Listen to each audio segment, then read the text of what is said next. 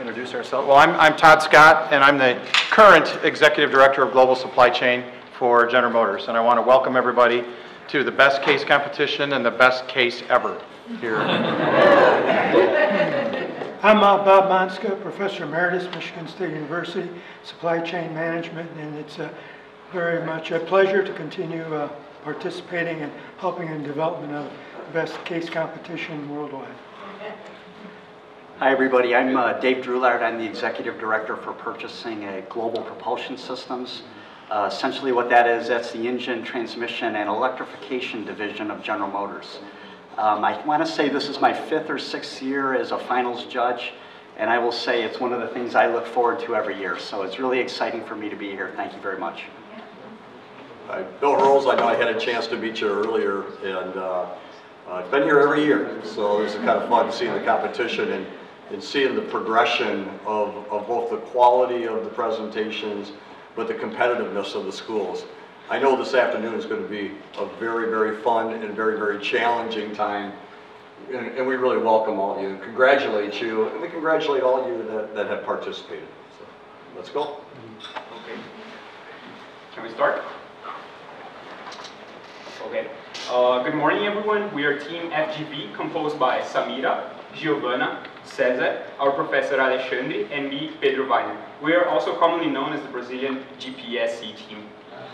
Well, we couldn't think of a better way to start this presentation than beginning at the end. So, all variables considered, we have achieved a total savings level of $71.8 million. To arrive at this substantial result, we have attained ourselves to several key factors that we consider crucial to our analysis. Namely, we have prioritized the most expressive costs and used the Six Sigma core tool, DMake, to reduce them substantially. Moreover, for any scenario, we have analyzed all costs involved directly and indirectly. Also, we were always aligned with GM GPSC strategy, fostering to maintain a strong relationship with our key partner, Scubby. Moreover, on the directed buy front, our recommendations provide relevant savings and do not have virtually any delay trade-offs. In the material indexing, we were backed with forecasts made by specialists, and we had a consistent approach for reducing uncertainties in this way. And last but not least, as any decision, ours have risks, but we do believe they are manageable, and we have worked hard to keep them like that. So on the DMake methodology workflow, we are currently at the analyze step where we need to identify and study some potential opportunities for cost reductions that we will present to you on this talk. So here is the process overview of how our group have deployed this analyze step. It started with identifying OPEX opportunities for cost reductions, which can be dismembered into two possibilities. First, possibilities regarding to GM scope of choice. For those, we needed to prioritize them in terms of costs to know which part are the key parts to impact. Also, our partner Scubby made some proposals regarding to the plant's capacity allocation and JIT opportunities, as we will explain further. For those possibilities, we have approached them using a holistic view, making use of some tools such as detailed cost analysis and a time analysis for that. Also, we have analyzed all the risk concerned and the strategical alignment of those possibilities. Concomitantly with all of this, we have brought up also some suggestions for improvements, and after all the previous assessments were duly made, we arrived at the total savings I presented on the first slide. We'll present that to you on the talk, and once approved, we can go on how to implement those solutions. So about the first kind of GM possibility and how we prioritize them. Here is a Pareto analysis of the seat cost breakdown. And as you can perceive, material is by far the most representative cost of seat. So if we deep dive on the material cost breakdown, here you can see that all the costs are fairly representative to the total material cost, and therefore we needed to virtually attack them all. We used two tools to attack them. In the columns in black, we attack them using directed buy opportunities, and on the columns in green, we use material indexing contracts. But what is material indexing? This is a kind of pricing contract widely used all around the world. As a matter of fact, according to a Deloitte monitor, in the US only, it's used for more than $100 billion in terms of products, and it's usually used to index prices of products that have a high stake of their cost related to raw materials and commodities such as, in our case, steel and leather.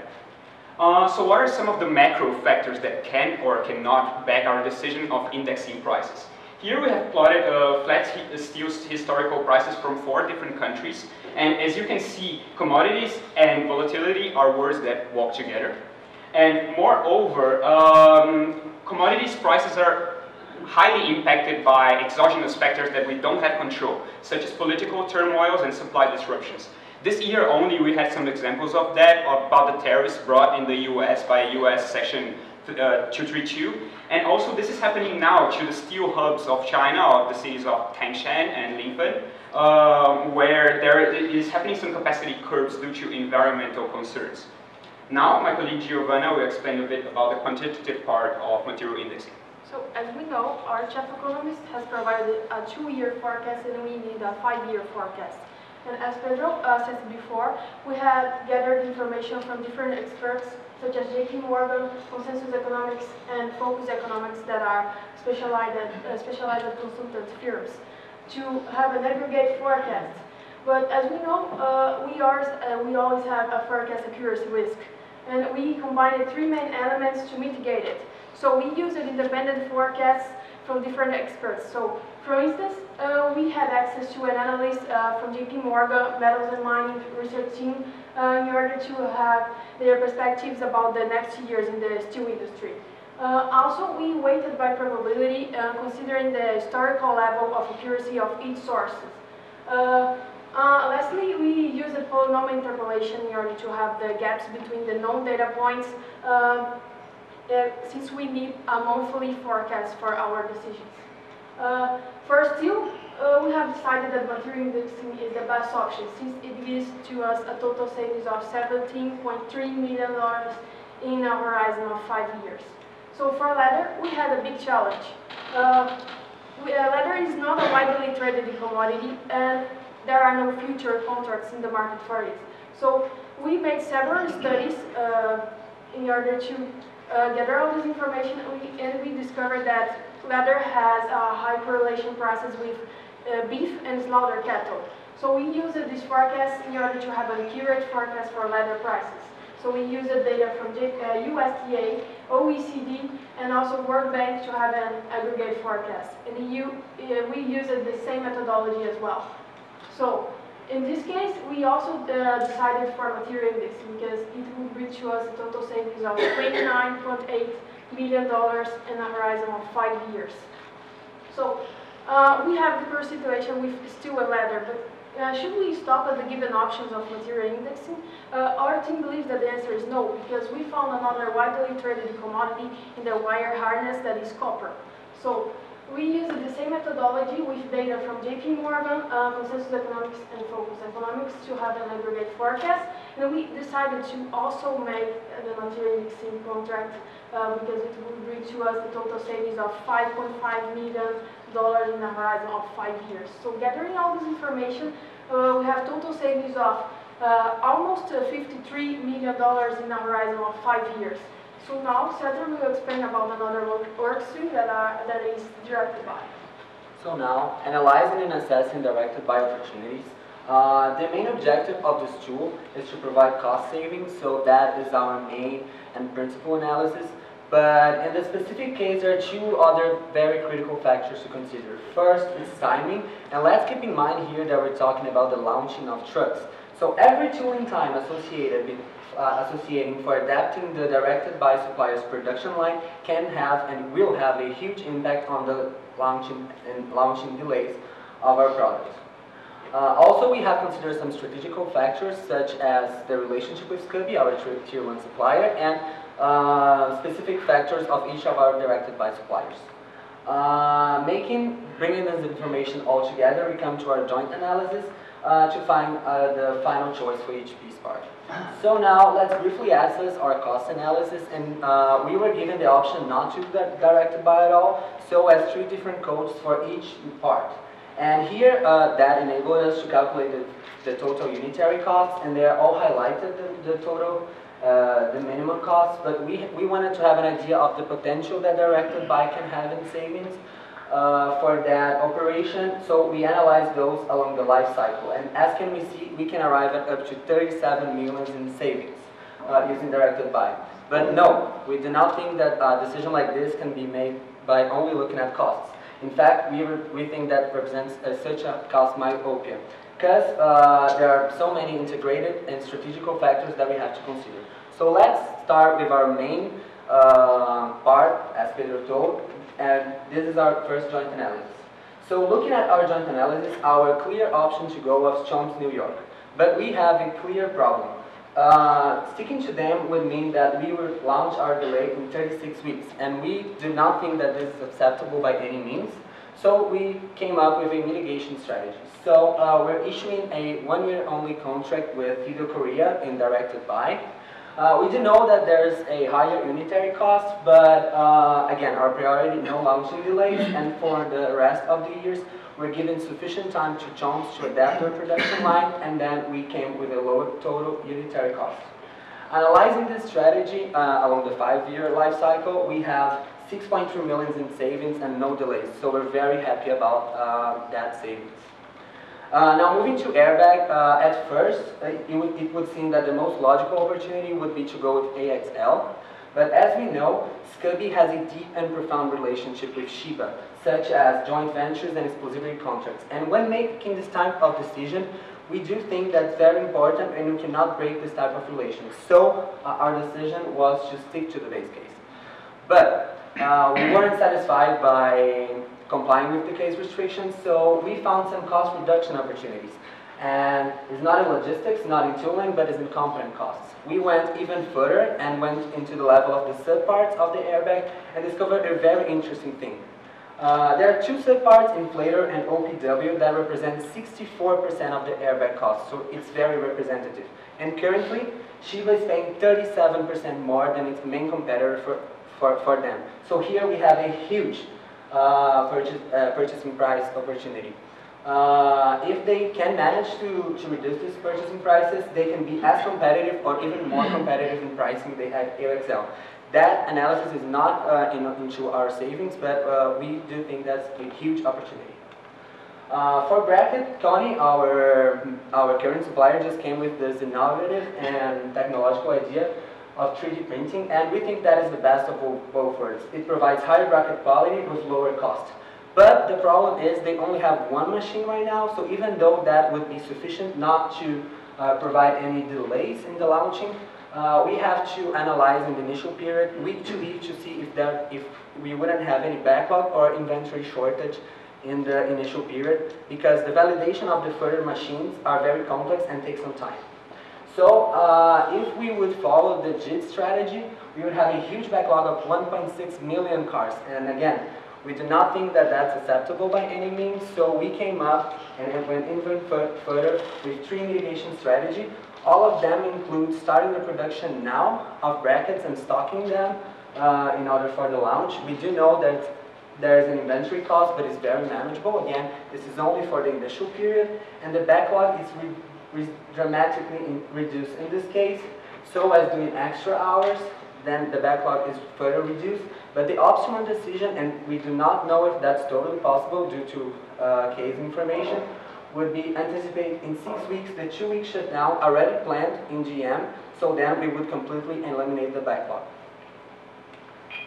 Now moving to the switches, we decided to go with Chomps and again we decided to concentrate all the volume bought from this company via directed buy. And here they provide a higher cost, but we propose using the GM's purchasing power because we have contracts with them for 2 more pieces, so we're using this purchasing power to make them match the price they were charging for Scubbies.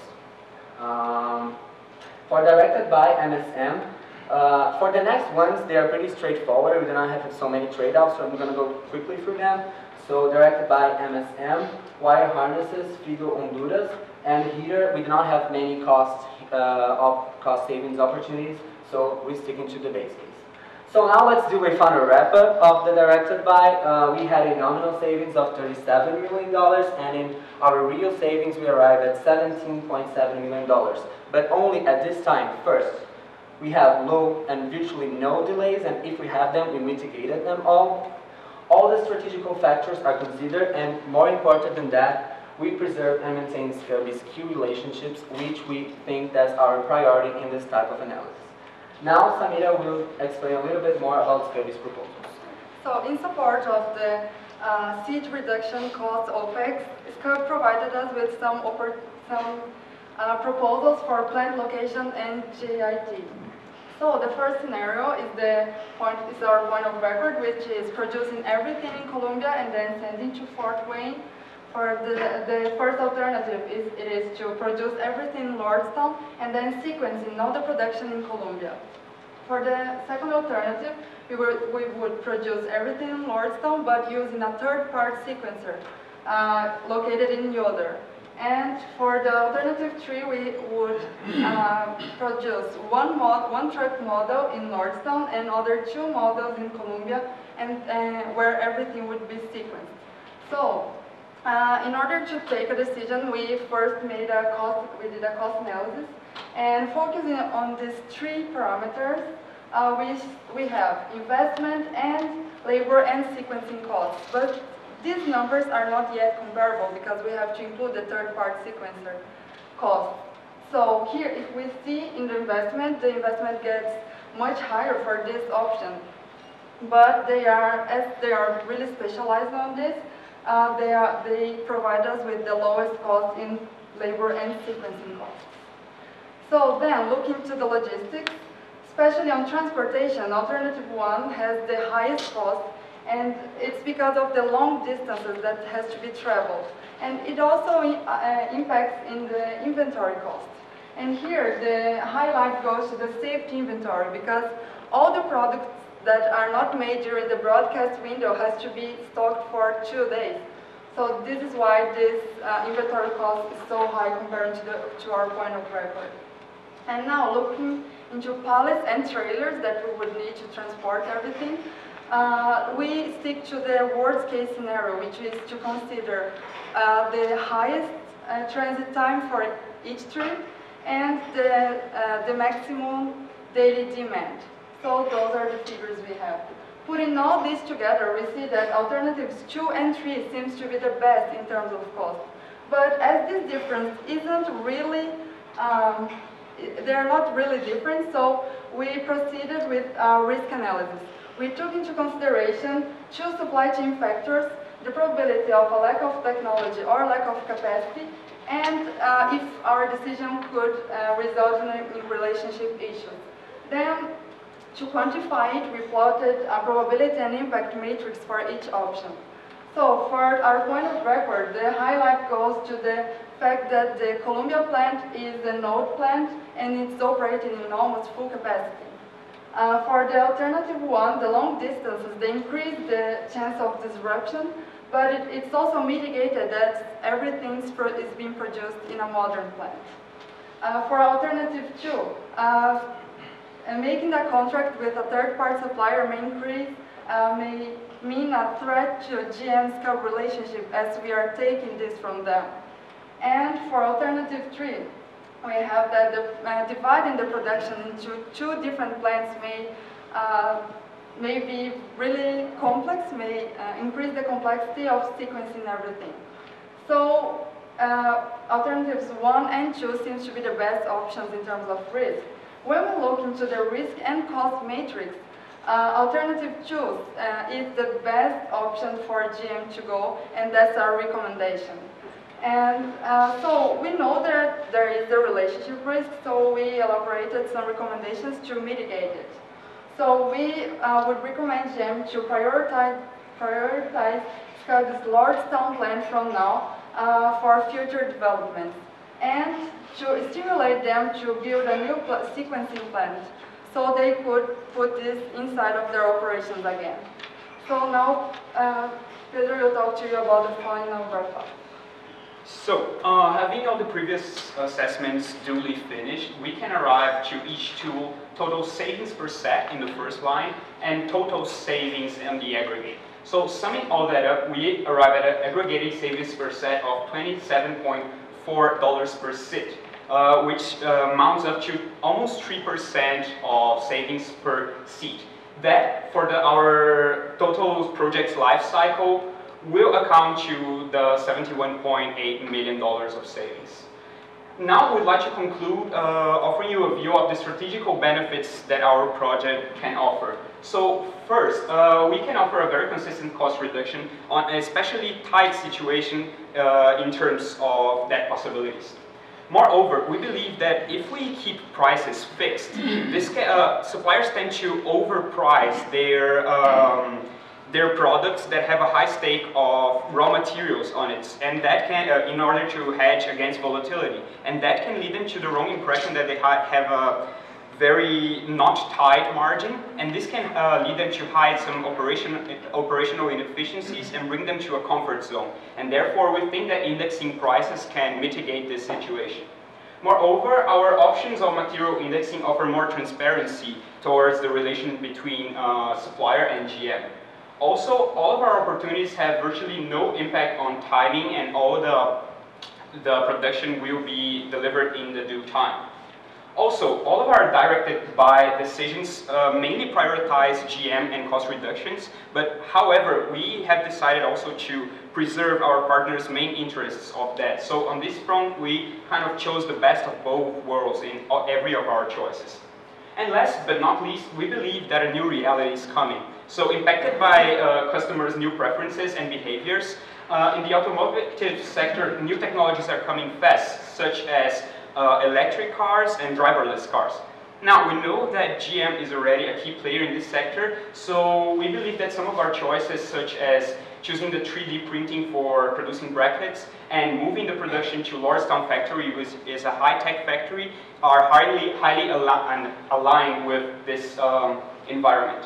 But our project doesn't end here. Today, we have received the breaking news that a criminal hacker group have hacked in our MSN supplier systems. So here's how we're going to solve that. First, we need to know that all of our decisions here will be highly aligned to GPSC strategy still, with core values such as quality and safety, compliance and transparency, and keeping a strong relationship with our partners and trying not to damage them. So here is our order of prioritization of these facts. First, we believe it's absolutely vital to keep our customers' integrity and do not deliver any car from them that can threaten them, their security anyhow. This is crucial in all of our analysis and first order priority. Second, we need to be transparent and let all of our major stakeholders know what's going on and what is GM making to solve this problem. Third, we try to minimize delays. And lastly, we try, of course, to minimize the cost impact of the situation. So we first needed to trace an immediate plan, which included a communication plan and other actions that my colleagues will explain a bit further to you. So about the communications plan, we first, of course, need to communicate the regulatory organs so they can take the necessary measures to mitigate the situation, and of course, try to find the criminals. Also, we needed to communicate our customers through social media, which we saw here that is a main concern to GM, and let them know what is going on and how are we going to mitigate this. Also, we needed to keep our major stockholders informed through the investor relations department. And last but not least, inform all the specialized media channels about the current situation now. So when it comes to action, we know that they have to, would have to recall all the vehicles because quality is the main value for GM. So we know that there is various costs involved on it, but we didn't have enough information to calculate them. But we listed some of them, which is backlog, logistics, handling, the loss and new components, and the sales impact that it would make cause for GM. And then we decided to change the supplier. So why we did it? Because we have absolutely no certainty about when these problems could be solved. And that's why we are changing and how we chose which one would be our new supplier. First, we looked just into the minimum tooling time. We think that any delay would be a disaster, so mitigating it would be the best option. And then we know that during this 14 weeks tooling time, 3 weeks would be shutdowns GMs would have a shutdown in those plants, so we have a minimized effect on this. So the supplier we chose is Fido Korea. It's also good to know that they already supply wire harnesses for us, and as Cesar previously mentioned, they provided the first year of the motor part of the car. So we already have a relationship with them, and that's a good thing. And also they are financially stable, which is good to know that they probably can handle this. So as we know, we had 3 past weeks of a lot of parts that we bought with chomps, and we need to remake them because they are affected by the problem. So we have an additional cost of almost $6 million. Also, we have the tooling cost that in the worst case scenario, we need almost $1.5 million to move this tooling cost for the Fido Korea. But we identified an opportunity to negotiate this transferring the tooling costs that may bring to us a cost savings and to bring tooling time shorter. That is a critical factor for us right now. In the first scenario, that is the perfect scenario for us, we went to chunks, and we would have $2.5 million of savings. But now, with Fido Korea, we matched the base case cost. So we don't have savings anymore, but we have a mitigation for it for now. So now, looking at all the situation impact on the total plan, we had previously $70.1 million in aggregate total savings, and we could account for costs that were possible to calculate in the case, $7 million. That leaves us with a remaining savings in $64.3 million, and we know there are various costs that we cannot account, but these savings are available to support unaccountable costs, such as handling, such as recalls, such as logistics, all those things that we cannot account. So, as for long-term thinking of GM, we think that GM has to have even more supplier selectivity when it comes to digital security. We know that digital is coming very fast, and that can happen again, so we have to be prepared, and we have to promote the use of technological protection measures and be always one step ahead of competition. So we gotta be the leader when it comes to that, so it does not happen again. And of course, we know that problems always can happen, and when they happen, we gotta keep GPSC's strategic values in mind. So like, we are a big company, and we cannot let cost interfere in our image, in our values, in the way customers perceive our brand and their confidence. So especially quality and safety are our main priorities in all those type of decisions. So now, concluding everything, we have kept to our main priorities. We provided a safety and quality in the first place because we need to be aware of that. That's our main important issue, but we were transparent with our customers. We let them know what was going on and how we would solve that, and with all our stakeholders. We had minimized delays. That was our best case scenario, and we're very happy about that. And of course, we had some costs, but we think that our final proposal is profitable in terms of costs. Now, we thank you very much for your attention and looking forward to answering all your questions. Thank you very much.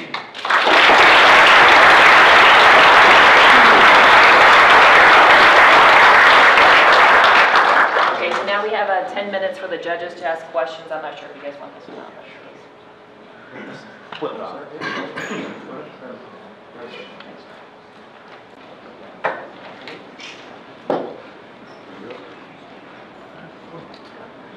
Hello everyone, thank you for having us today. We are the Western Michigan University team, and this is our T1 OpEx cost reduction presentation. My name is Vernon Crump Jr. I'm John Hayward. I'm Jake Malone. Mariah Putnam, and we are all supply chain majors at Western Michigan. So walking through our agenda, first we have our mission statement, our case overview, our solution, market forces, our twist solution, and our action plan, and then we'll open the floor for questions at the end. Our goal is to build the T1 seat supply chain around the customer. By being the most flexible, cost-effective, and sustainable seat program, we're putting the customer at the forefront of everything we do. Case overview. The case is centered around the light-duty T1 Chevy Silverado and the GMC Sierra trucks. The T1 OPEX project focuses on cost reduction by working with suppliers for directed buys, determining material indexing, cost effectiveness, and identifying the best alternative sequencing opportunities while mitigating risk. I'll hand it over to Jake to go into our solution. Thank you, Brent. All right, so first component for the solution was material indexing. We had to come up with a solution for steel and leather. First, we picked steel. So a little bit of background, there was indexing, and then there was the current cost structure.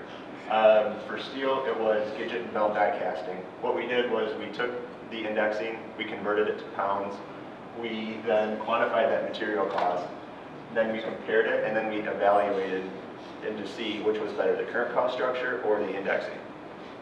From there, we decided that GM should engage in the material indexing contract. One of the reasons for this was cost savings. We got about a 43% cost savings per component. Another piece of that was transparency. When we made that decision, you can go to the upper management and then you can tell them, hey, this is why the price increased, this is why the price decreased, and then you'll have the solid market index to back you up on that. Leverage. GM is actually the only customer for Gidget and Bell at the Saltillo plant, and that kind of puts us in a good position for leverage to get a favorable contract. And then lastly, the price is still partly fixed. So with that being said, we do get the indexing kind of benefit, but we also have that fixed part to kind of cushion. Going down the chart here, so 43% per component. The two big numbers on those two graphs are 20,000, 15,000 for the front and bench, what we currently pay. Up at the top there, you'll see 15,000 and 12,000. That's if we switch to market indexing. That's the amount that we will pay. Over here's the map. There's where Gidget is, and right next to Salal there. We're hoping that that kind of helps customer relationships. That'll reduce lead times and just kind of help bring them closer together. Over here, we've got the two bar graphs. The bars represent the current cost, and the line represents the indexing rate. And as you can see, indexing is cheaper. Next, we had to decide on leather. So it's kind of the same idea as we did for the steel. Quantified the material costs, we compared them to the current cost structure, and then we had to evaluate and assess which is the best to go with. The result of this was that we believe that GM again should go with the indexing for leather. Again, kind of same reasons as before, cost savings, there's about a 12% per component cost savings. There's transparency. Again, you can talk to top management and you can tell them, hey, this is why it went up, this is why it went down, and you're going to be able to track and kind of gives you a little bit better idea of where the market's going to be going. And then again, reduces volatility due to the fixed pricing aspect of it a little bit, but still you get that cushion. You have about a 12% cost savings per component. Over here on these graphs, you've got the 34,000 and the 41,000 are the original that you would have. And then up in the corners, you'll have the 31,000 you will be spending now, and then the 37,000 you will be spending now, if you choose to index. This one's actually closer to the Fort Wayne plant, so that we're hoping that that kind of helps with that customer relationship. And then again, on these two graphs, the bars are the current cost, and the indexing is the line. And now I'm going to hand it over to Mariah to go over the alternatives. All right, so here's the alternatives. First, I just wanted to break it down for you guys and tell you how we got the total program costs. So first, we had to look at the capital expenditures, so the facilities costs, the tooling costs, the pallet and trailer costs. And then you had to add on to that the shipping costs, and so we figured out per year, multiplied by 5 for the total length of the program. Then again, we had to find the piece and sequencing costs. Again, that's per year times 5 for the length of the program, add it all together, and you get the total program cost. So plan of record, this is what we currently are doing. So right now we are actually sequencing and assembling in Scooby at Columbia City, and we're shipping it just in time to Fort Wayne. And obviously we do not need any more trailers or pallets because this is what we are currently doing. Now for the cost analysis, so the $90 million is the Scooby piece cost, and the $9 million is the shipping cost, $6.5 million is capital expenditures, rounded it out to be $105.7 million. Now the alternative. So alternative one would be where we would make all of our seats in Lordstown and ship it to Columbia City to be sequenced, and we would send from Scooby to Fort Wayne just in time, just as the plan of record. And then we found we needed 16 trailers to buy and 1,038 pallets just to support this program. So the total cost for this was $142.8 million. Alternative two is a little bit different. We're still going to be assembling seats in Lordstown, but it's going to be 50%. Or no, just kidding, it's not going to be 50%. It's all of the seats, and they're going to be sequenced to DWL, which is actually Scooby's 3PL sequencer. So then from there, you're going to send it to Fort Wayne just in time. And we need 14 trailers and then 948 pallets to buy just to support the program. And now this total cost analysis is a little bit different because we had to include the DWL sequencing cost. And it rounded out to be $136.5 million. Alternative three, this is where it gets different. So this is where we have 50% of the seats being made in Lordstown, shipped to Scooby where the rest of the seats will be made, and then shipped to Fort Wayne to be assembled into trucks. So for this we found there were 6 trailers and 379 pallets. And the total cost for this was $121.2 million. Now we weren't quite satisfied with those cost savings, so we decided to come up with our own alternative.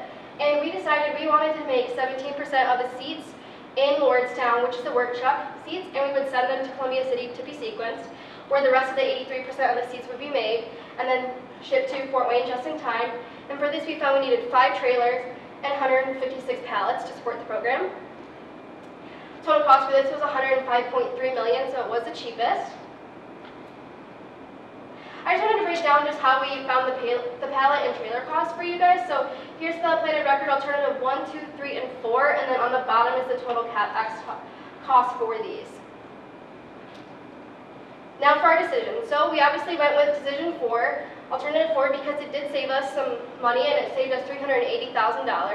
It also was going to position us for future growth because we think our T1 trucks are going to do amazing in the market. We're going to need more capacity, and our current plan, we're running out of capacity, so we need more. And our solution, alternative 4, does that.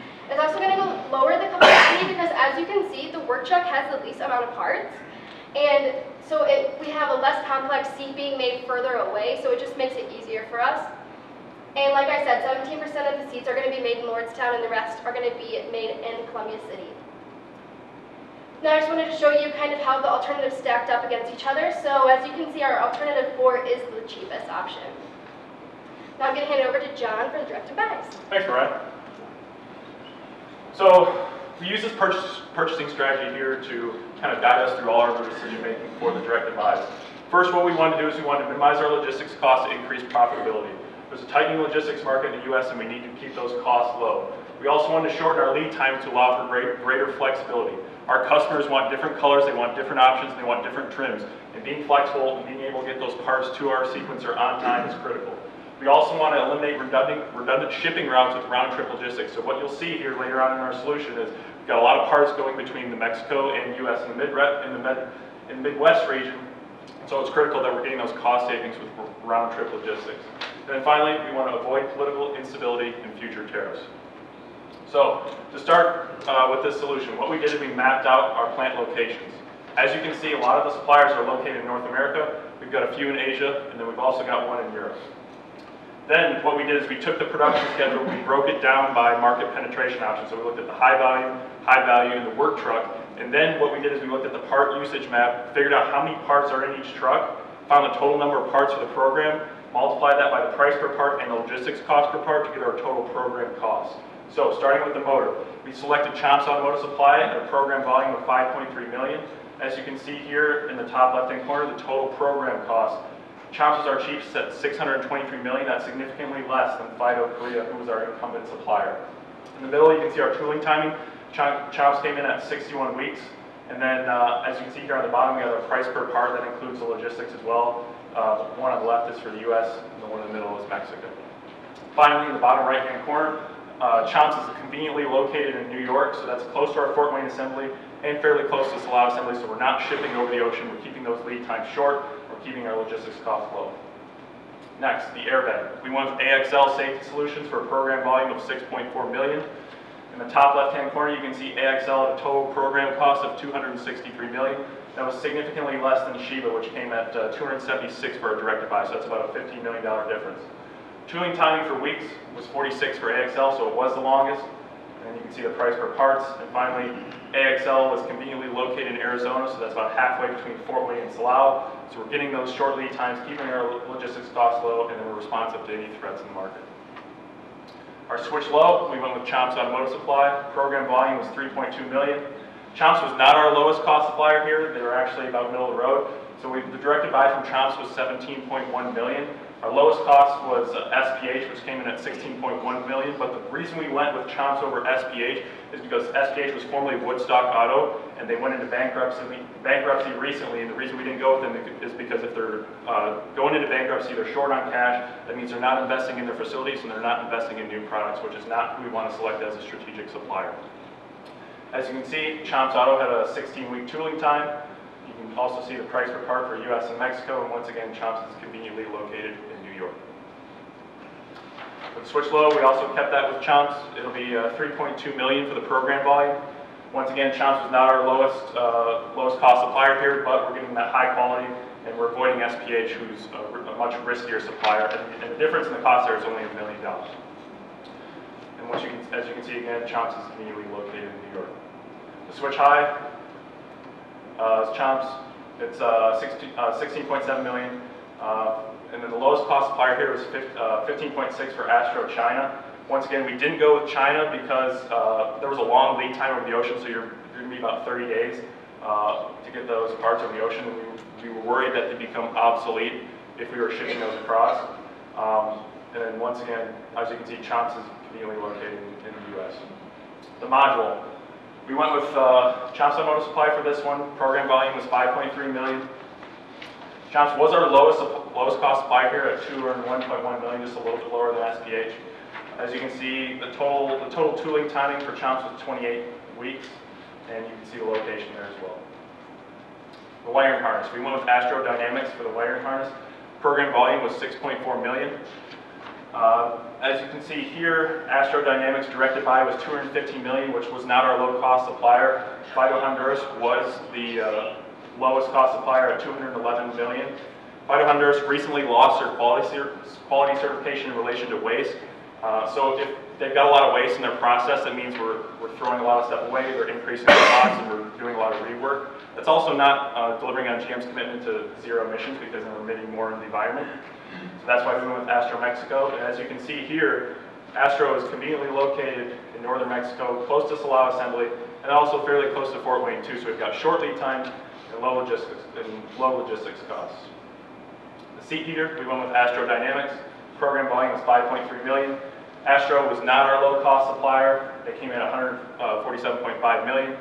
Balto EU was our lowest cost supplier with $147.3 million.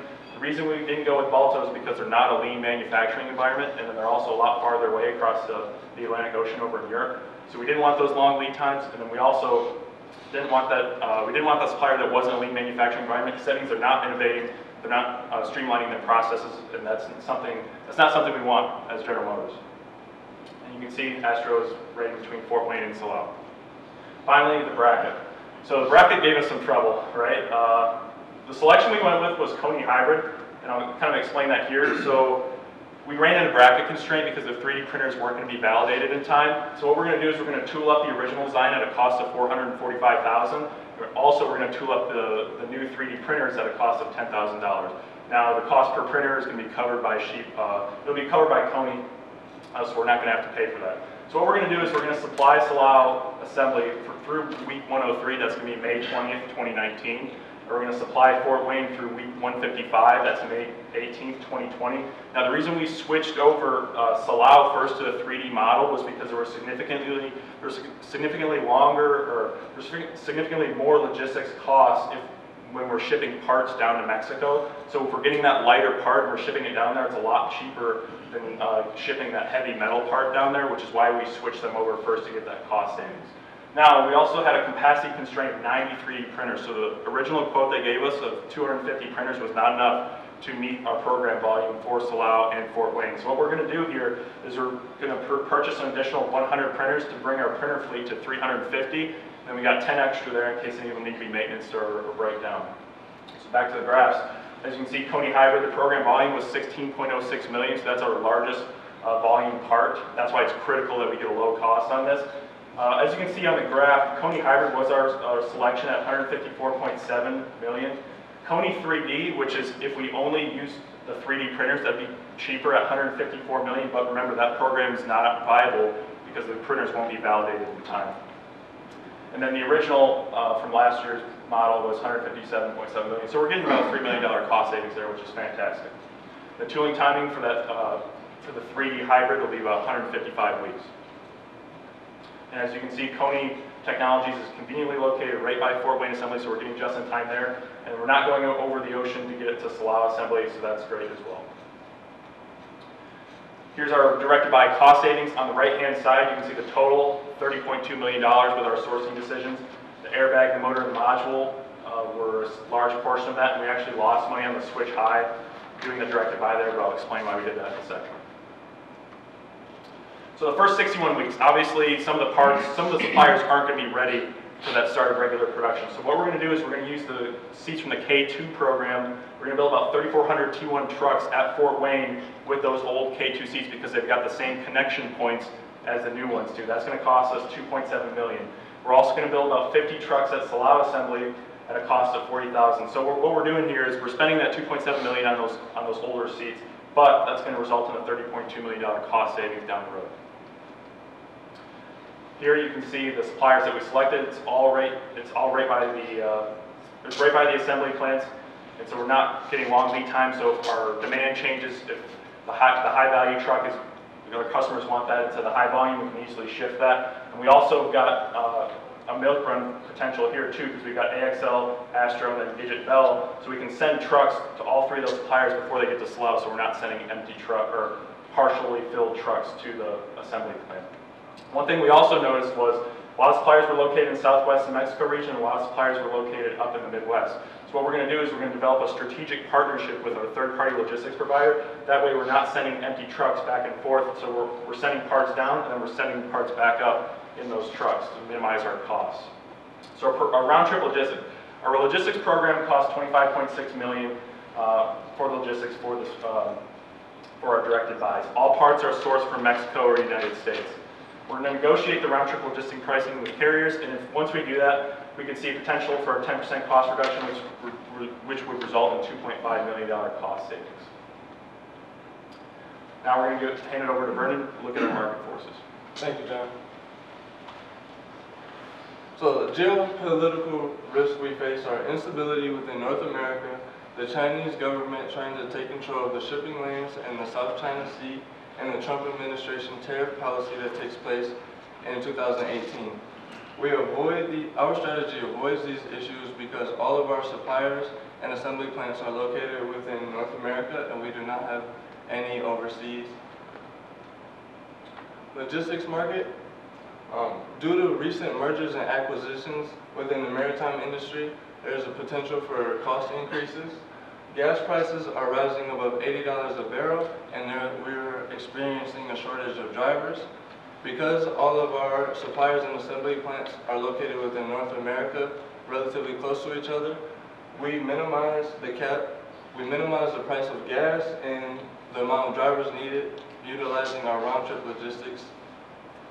And the tariffs between countries, we minimize that price because we do not have suppliers overseas. We only have suppliers within the United States and Mexico. Our market competitors. In this competitive industry, the Chevy Silverado stacks up against the Ford F-150 and the Dodge Ram 1500. It is important that we minimize the cost for our T1 OPEX program so that we can strengthen and maintain our competitive market position. And now I'll hand it over to John or Mariah for our twist solution. Thank you. Alright, so here's just the overview of the twist. So the plant manager at Scooby was informed that there was a breach in their security and the memory seat module was infected. So they also, upon investigation, they found that the shipment records were deleted and untraceable. And they found that part of the serial numbers had been corrupted. And they also believed that 3 weeks of the finished goods could be affected. So, and we also decided we're not paying a ransom because we're not going to set this kind of precedent. So looking at the twist map, we sourced the module from Chomps, New York because we wanted those low lead times. And the reason we did this was exactly for the twist, right? We ran into a problem, and we're flexible because if those parts were coming over in containers from China or from Korea, that's 30 days of inventory that's coming across the ocean plus what they're making in their facility. So the reason why we went with Chomps in the first place was to mitigate a risk such as this situation. Looking at the twist solution, so we're not switching suppliers, we're going to stick with Chomps. We strategically selected them and we're going to stand by them. And the reason why we're not switching to another supplier is because the tooling timing is so long. I believe it's 14 weeks and 28 weeks for the other suppliers. But what we're going to do is we're going to run the diagnostics on the parts made by Chomps because we're making the module there, but we're also making both switches and we're making the motor with Chomps.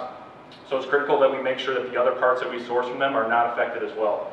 And then we're going to ensure that the software was not breached. So we found that there was defective vehicles. So first we were going to identify and cross-reference the VINs based off of the production schedules that GM has that were not corrupted. And then we're going to find the VINs and put them on hold and route them to an intermediate dealer to actually disable the module, and then we'll send it out to the dealers because we feel that, okay, so the seat module, it's not going to affect safety because it's just memorizing the seat placement. So like, I'm really short, so I would have my seat close. John would have his seat really far back. So that's how it goes. That's how the seat works. So we thought that wasn't really, you can still move your seat, you'll be fine. You just have to do it manually, you can't rely on a button. And then we're going to also offer a complimentary repair in 1 month to resolve that issue. So we're going to ramp up our work truck production for 4 weeks starting April 1st. And we're going to get 27,000 trucks for both the US and Mexico. And then this gives us 20 weeks of finished good inventory of work trucks while we're figuring out and fixing our problem for the module. And then April 29th, we're going to ramp up our high volume to 60% and our high value trucks to 40% to then replace the trucks that were defective. And then we're also going to resume regular production after the 20 weeks because our issue will be solved. Long term, we're going to ensure that our suppliers upgrade their cybersecurity. We're going to make sure that they back up their proprietary information and systems on external hard drives because we don't want something like this happening again. And we're also going to evaluate other suppliers to have as a contingency plan in case something like this did happen again. So looking at the dashboard here, our total cost impact is going to be $5.4 million. So basically all the modules that we're going to have to replace equals that cost. Now what we're going to do is we're going to pass that on to Chomps Automotive because that's their problem. We're not going to eat that up. And then as you can see, the modules affected in Mexico were 66.5K and the modules affected in the US were 68.7. Now that includes the inventory that's already at Scooby. That also includes the defective vehicles that are already en route to the dealership. Now I'm going to switch it over to John for the action plan. So here's our action plan. We're going to negotiate material indexing contracts for our seat frames and covers. We're going to contract Scooby Lordstown to build those work truck seats. So remember, we're only building 17% of the seats in Scooby Lordstown. A lot less complex seats. That's going to enable us to be flexible in case of market demand shift. And we're initiating directed buys from all parts from our selected suppliers. So that will result in a significant cost savings. We're going to negotiate strategic logistics partnership with our 3PL to achieve those round-trip logistics savings so we're not sending empty trucks to and from the suppliers. And finally, that will result in a total cost savings of $31 million over the course of the program. So here you can see a picture of us. 3 guys are on our knees and Mariah is standing up. Really? I had to get them on my level. So thank you very much for listening to us today. So I'm totally understanding exactly what you're doing here, so I'll make sure. So we decided that we were going to ramp up our production of the work trucks so that we could have those work trucks available because after those 20 weeks, we're not going to make any more work trucks. We're going to focus just on our high value and our high volume to set that back up once our modules are fixed. Okay, and so that production represents 4 weeks worth of production, that's what you're saying? And then you wouldn't have any more production until sometime later? Oh, April 29th. April 29th. Oh, that's what I missed. Okay. That's when we would do the high value. So you think you'd have the problem solved, your assumption here is you'd have the problem solved in about a month's time, yes, working with a current supplier and all their expertise, together with us. Okay, just want to clarify that.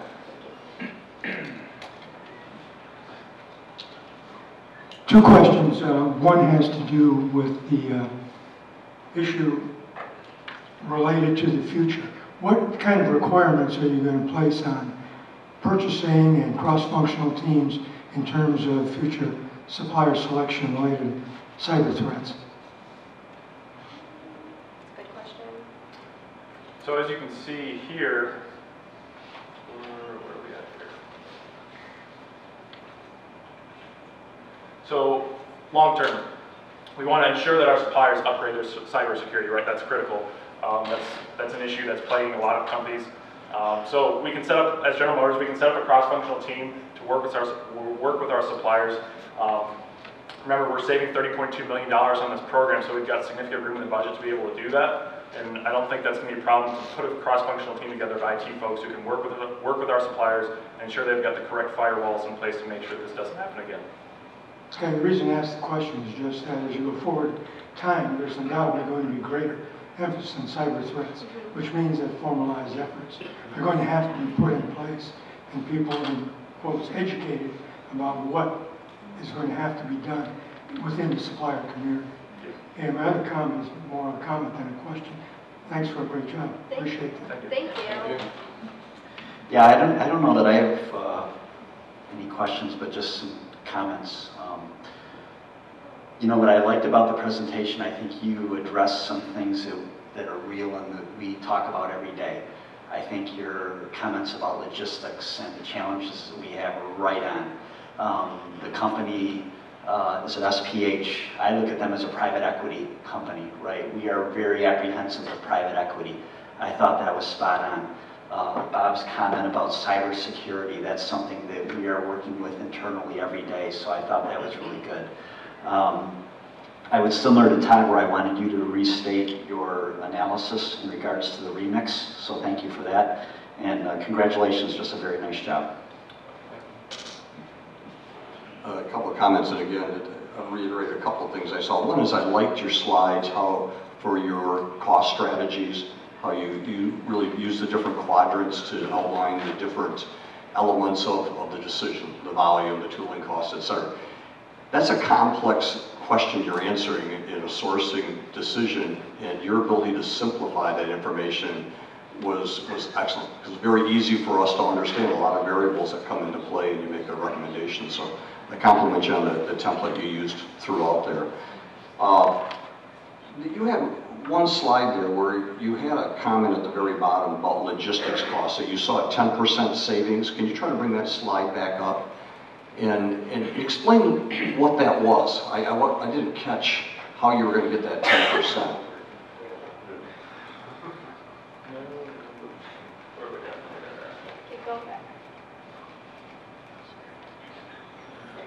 Yeah, so we'll bring it back even one more. So as you can see in North America, we're sending a ton of parts between US and Mexico. So all the parts for that specific part is coming from the one supplier, and that supplier is either located in the Midwest or it's located in Mexico there or the Southwest US. So because we've got so much volume going back and forth between the two areas, we feel that if we negotiated a strategic partnership with one of our third-party logistics providers, we've locked all that volume in, that's guaranteed business for them. We feel that it would be reasonable to achieve a 10% cost savings through that program. Okay, so by bundling all of that work, you felt there was potential, and that's realistic. That's good. The other part that I really liked in your presentation about the breach is you going back and looking at the other parts that Chomps made. You had two discrete actions you took. One was specifically looking at the other products they produced, which was an excellent step, because you just don't know, right? This was a hack, you know. But there's higher probability that they may have influenced something, along with looking at your total cybersecurity. So that was a really good catch. So with that, I really compliment you. Great job. Thank you. Yeah. And if you guys come up with any other questions, we do have in the booklets, we have all of our graphs and tables so you can really see how we went through and solved the problems. Very good. Thank you. Very good. Nice job. Mexico are all developing nations, and Mexico has a risk of cargo theft. Slovenia, while it is a smaller country, it is developed, and we only source one part from them. We've also discovered no other abnormal risks with this location. The suppliers that are based in the United States are going to have less risk on average. However, there is going to be some risk during the winter with our supplier in New York when they're shipping to our production in Mexico. With all of our variables, any of them that are above a 10, we're going to need approval for a contingency plan in order to mitigate these risks. I'll now hand it over to Matt so he can walk us through material indexing decisions. Thank you, Terrence. Our team looked into indexing the market for two raw materials that go into the Scooby T1 seats. That would be steel and leather, of course. So we took past market data and GM forecast data and tried to indicate if there was any trend in the market. As you can see here for steel, we have a clear upward trend. I'm going to show you how that affects our cost analysis. We had a quote from our supplier for 75 cents per pound of steel. General Motors forecast predicts over the next year, on average, for the cost to be 54 cents per pound, which would leave General Motors as a cost savings of 22 cents per pound. If we projected our trend into the first year production for the T1 project, General Motors would realize a savings of roughly $2 million. So our analysis was the same for leather. As you can see, there's a low R-squared value. So we actually just took the average of the General Motors forecast, and the data anyways seems to fluctuate around the average. Suppliers submitted a quote $4.50 per square foot. The General Motors, the average was $4.59 per square foot, and on average it's going to put us at a loss of about 9 cents. Again, if we carried this over to the first year of production for the T1 project, we would realize a loss of $1 million, so obviously not a good decision. Terrence will now run you through the risk of indexing the markets. So whenever we're making forecasts, we're going to incur some risk. Fluctuations in the markets of steel and leather are going to affect our earnings. For instance, with the steel market, we are indexing this, and there could be a sharp increase in the market value due to increased demand, decreased supply, or tariffs. There's also, or with the leather, it tends to fluctuate around the average. However, the supply and demand are always going to have an effect on the commodity price. Another risk that we're going to have to incur is opting out of our supplier's futures rates. If we do this, the market rate and the new rate that our suppliers are willing to provide us may not be favorable towards General Motors. Again, any of the risks that we have above a 10 are going to need approval for a contingency plan in order to mitigate the risks. And I'll hand it back to Matt so he can walk you through the Scooby proposals. So Scooby Automotive sent our team 3 various proposals. Here you can see is a cost analysis for all 3 proposals and the plan of record. In Alternative 2, it's clearly a little bit cheaper than Alternative 3. However, it's important to note there's a risk involved with Alternative 2. Dyno Warehousing Logistics has no experience sequencing seats, therefore they have no processes in place or infrastructure.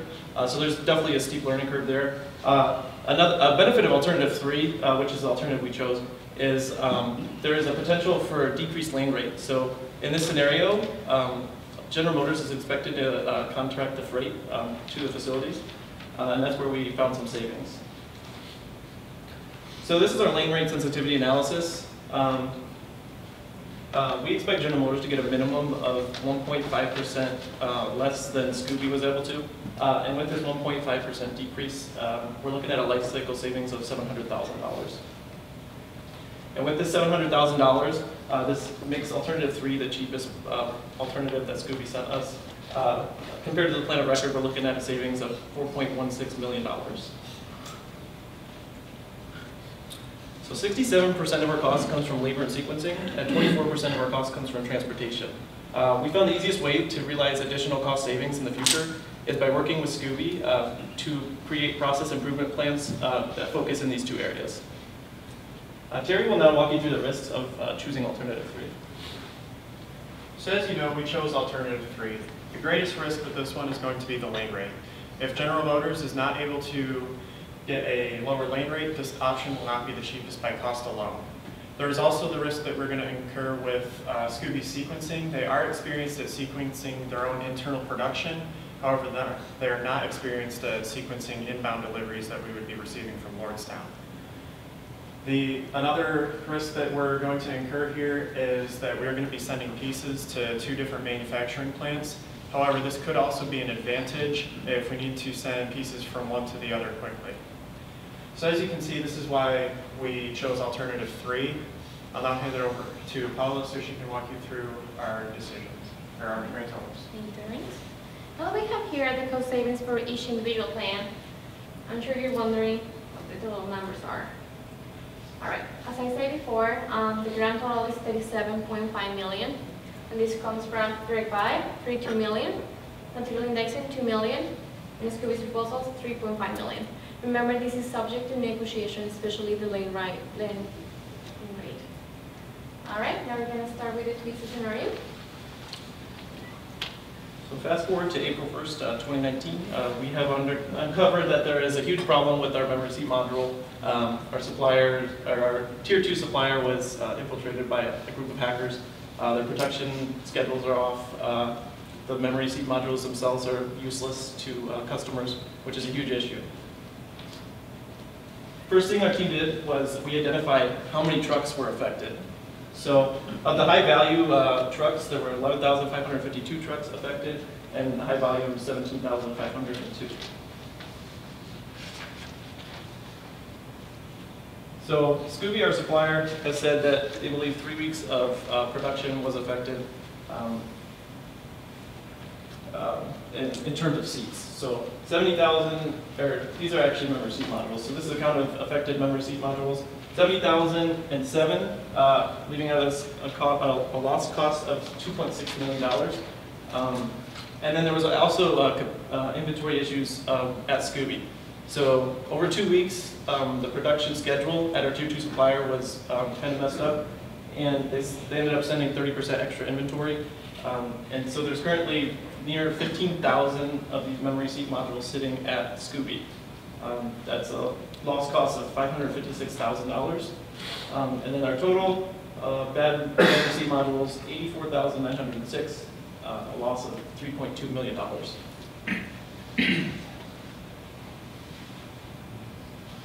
So we also looked at the number of back orders this is going to cause, and we found that for the high value, it's going to cause around 61,845 back orders, and for the high volume, 93,705.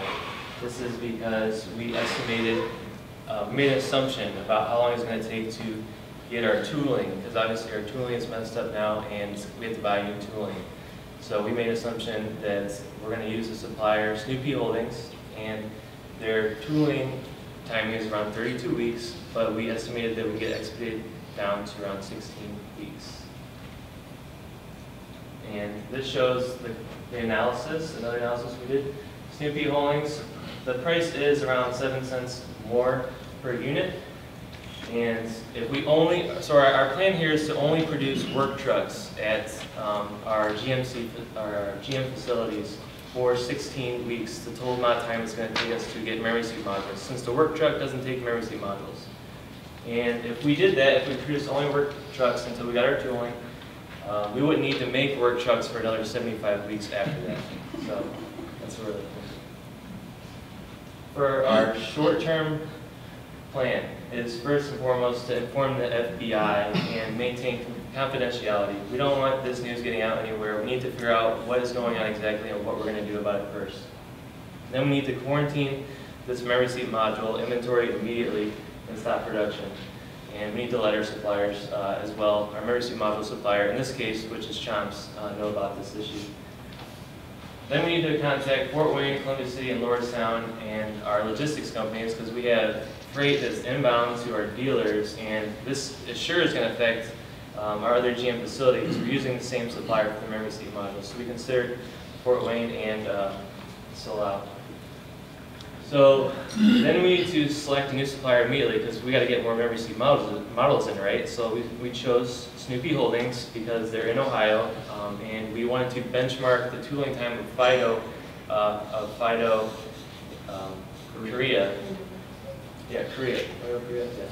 Yeah. For their tooling time, and use that as leverage to make sure Snoopy Holdings can expedite their tooling time to around 16 weeks.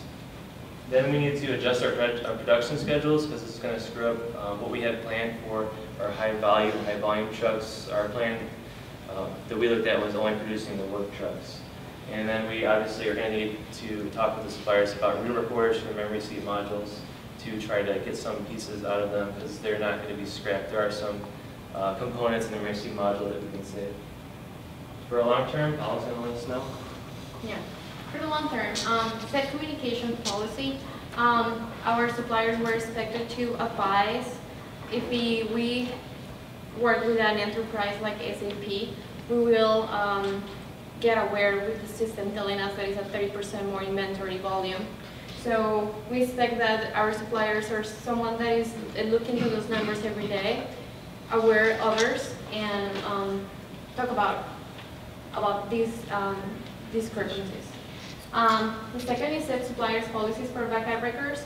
So we want everyone to have backup records in separated and isolated sites.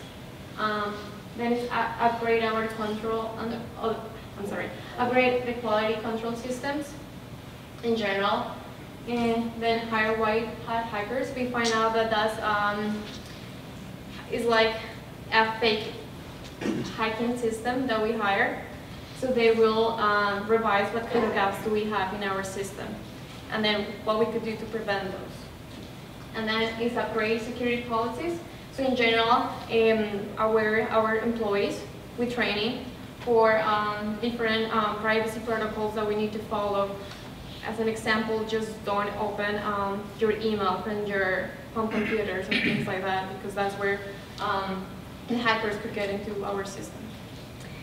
So this concludes our presentation for today. Now we would like the panel to ask some questions. Thank you.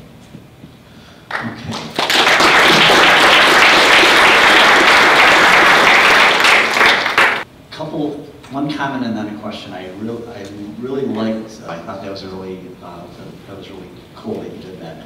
Can you talk about your decision to resource the business to Snoopy? Resource the business. Can you repeat the question? You're going to change suppliers if I'm not mistaken. Yes, Snoopy Holdings for the. Yeah. You want to take this? Yeah, go ahead. So that is a temporary fix. If our current supplier cannot produce a quality product in the near future, then we will need to stick with that supplier. Or what we could do is we could split production 50-50 in case one or the other has any issues in the future. That way all of our eggs are not in one basket. Because those electrical components, if they do not function, it's very hard to get somebody else to produce those for us. Okay, great. Thanks for the clarification. Thanks. Good job. A couple of questions. Could you go back to your slide on the switches? Sure. Slide 23 or so, 21.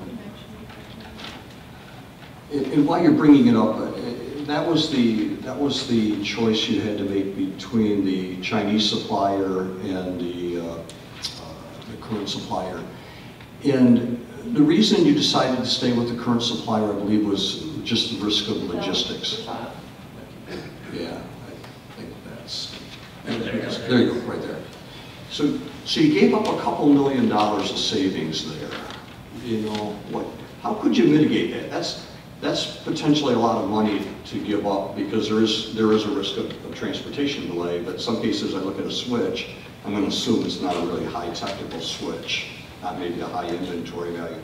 How could you maybe mitigate that? Because we do bring a lot of, I would say, lower cost parts from other parts of the world, acknowledging you've got logistics there. Well, we were also concerned about material obsolescence due to long lead time, engineering design changes, so that was another concern. And then political and regulatory costs.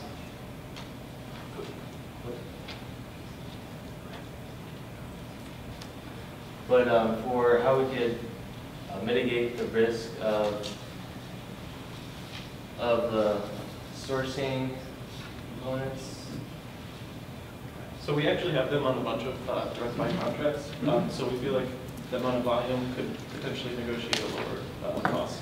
Okay, that's good. That's always a challenge, you know, because you don't want to ignore because your supplier is a long ways away that you not that you just push them away because of that. Because you are looking for the lowest cost solution, right?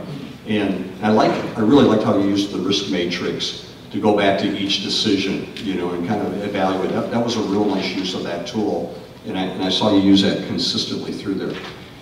In your twist, where you're going to run the work trucks, was your plan to basically run the plants full and only make work trucks during that period of time? Yeah, it's a scenario that we looked at. It's just an idea that we're throwing forward. It's not set in stone at this point, but it's analysis we made to see. We need to check the inventory carrying costs of what a work truck, holding all these work trucks would cost, and see if it would be the best way to move forward. But it's the first plan that came to mind. We also had to weigh that with the risk of potentially shutting down plants and losing employees, and look at the costs. So we figured that would be a bigger weight. Okay, and any other risks that you see in adopting that strategy that you got to think about? Yeah, because these cars are not going to get to the customers, and they're going to be sitting in inventory, and then you always have the risk of quality defects and scrapping all these trucks, certain parts of these trucks. What else do you have there? The safety for the customers. They're the ones who deliver seats that are not in the right condition for them. Okay, thank you. Quick question about volumes. You put up a couple of slides with a lot of numbers about truck production, components, etc. I wasn't sure I understood those. Okay. If you can put them up, because it suggests to me that there's a very significant volume that is going to be lost based upon your... Is that for the twist? For the twist, yeah. Excuse me. Well, yeah, that was based off the assumption of a 16-week lead time for the tooling. That was a very conservative guess. We're pretty positive that we'll be able to get the tooling a lot faster than that, but we stayed extremely conservative. I think it's the next slide. Next slide. Yeah. No, next one. And some of those, you keep adding them up and they get very large. No, it's less. And the question really revolves around those volumes. If those volumes are true and real, given their assumptions, then did you give any additional thought to the immediate actions you could take to fix so you don't lose all the revenue that's coming from your high profit margin products? Because it could be significant at those numbers. So we did look at that. We looked at maybe producing the seat without a memory seat module for the time being and then issuing a recall. However, it's important for us to deliver a quality product to the customer. We don't want to damage any customer view of General Motors. So we can still put out production of 16 weeks of production for the work truck, and then we can rapidly catch back up by not having to produce the work truck in the following weeks. Does that answer your question? And if I could just add to that, one thing we also looked at was actually producing high value work trucks, but not putting the seats in them. But we don't know of the process to store these cars and move them around the plant when there's no seats in them. It seems like it's kind of a safety concern. So that's another idea we're looking at, was continuing to produce the vehicles without the seats inside of them. And so your assumption is the MSM is very complex and difficult to replace in a seat assembly? Not necessarily. If it's attached to the seat, within the seat, I would say yes. So that was our assumption that it was built into the seat. So if it wasn't, then that's a different conversation. Okay. And just to comment about the risk matrix, I think it's a very useful tool. There's one other step that you could do and put some numbers around it. But what you did is excellent. And putting numbers forces again people to rationalize exactly what are we facing. Very good. Thank you. Thank you. Yeah, I'll just go back to the point Bob was making. I mean, you have to make some assumption about how long it's going to take before you get to the final solution, right? So in that way, it's almost unfair because you have to kind of give a range of how long you think it's going to take. So in your case, you land on 75 weeks of production inventory of a low-running truck, and that's probably something we wouldn't do to that extent. But remixing is definitely something. It's one of the very first things we would look to do. So I thought that was good. I really liked all your graphics. The way the star came up on the one that you had chosen, I thought that was really good. Your risk mitigation matrices were excellent. I think I've seen that before in some from Toledo. So I think it's something that you're learning and being taught there, I think. And to your point, we do use those, especially the geopolitical ones. That's kind of a new thing we've done the last couple of years, and it does take a senior leader sign-off to ensure that there's a mitigation plan in place. Actually, it takes two. You have to get at least two senior leaders to agree. So I think that was really good. Also sending GM engineers to Honduras to ensure that the wire harness supplier gets fixed is also something that we would do. So that was very good. But I think, yeah, the one main point was around, I don't think we'd go so far as to produce 75 weeks, but I think you were headed definitely in the right direction, and you were clearly playing in your minds just how long do we think this thing would take. And by the way, we do not allow seats to be driven off the end, vehicles to be driven off an assembly line with anything but a seat in there, even if it's a damaged seat that we can just put in temporarily, get it out in the yard, and then pull that seat out and replace it. So you were absolutely right on that one. But very good presentation, very well done. You shared the whole thing together, even in the end. You clearly were all participating in the twist, and so it was very well done. Thank you. Thank you so much.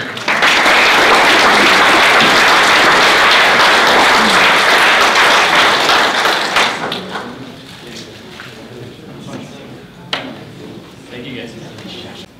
Good afternoon, I'm Christian Farr. I'm Shandell Norlander. I'm Griffin Dobbs. And I'm Joseph M. Wagner. And we are the team from Weber State University. So success is grown by surrounding yourself with the right relationships. Meet Kevin Coach Donovan, or call Coach D. The most winningest coach you've probably never heard of. Now, who is he, right? He is the head football coach at the University of St. Francis in the NAIA division, and has been coaching for over 40 years. Within that 40 years, he's compiled 320 victories and is 9th all-time on the college football coaches in wins. He has won 3 national championships, 2 of which have come in the last 2 years, and is the current head coach, or coach of the year. Now, what is his footprint for success? Coach D has found that having the right relationships with his players has motivated them to go out on the field and win for him, thus finding that success. So today, we here at GM would like to show you having the right relationships with the right suppliers can help you find success in the T1C program. So, here's our agenda. We're going to give a quick overview of the project, the alternatives that were offered, our recommendation we have for the project, go through some analysis that we ran for our recommendation, go through our implementation timeline of when to implement it, how to mitigate risk for it, and then conclude. So, what's happening? In 2019, so next year, GM is going to roll out their new T1 truck program.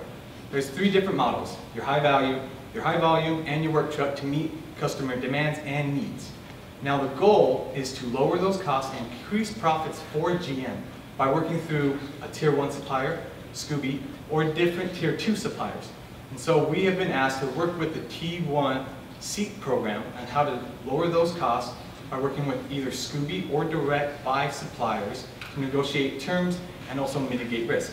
How are we going to measure this? Our program life cycle savings compared to the current baseline plan. So we have 3 alternatives for sourcing through Scooby. The first is to have our seats produced in Lordstown, Ohio, shipped to Columbia City, Indiana, and then shipped to Fort Wayne for final production. Alternative number 2 is to go through a company called DWL, a third-party logistics provider. Our seats will still be assembled in Lordstown, Ohio, but they will then be shipped to Yoder, Indiana, for sequencing by DWL and then shipped to Fort Wayne for final production. Our third alternative is to split up our production, our assembly. So alternative 3, we have our high volume trucks being assembled in Lordstown, Ohio, then being shipped to Columbia City, Indiana, using Scooby as our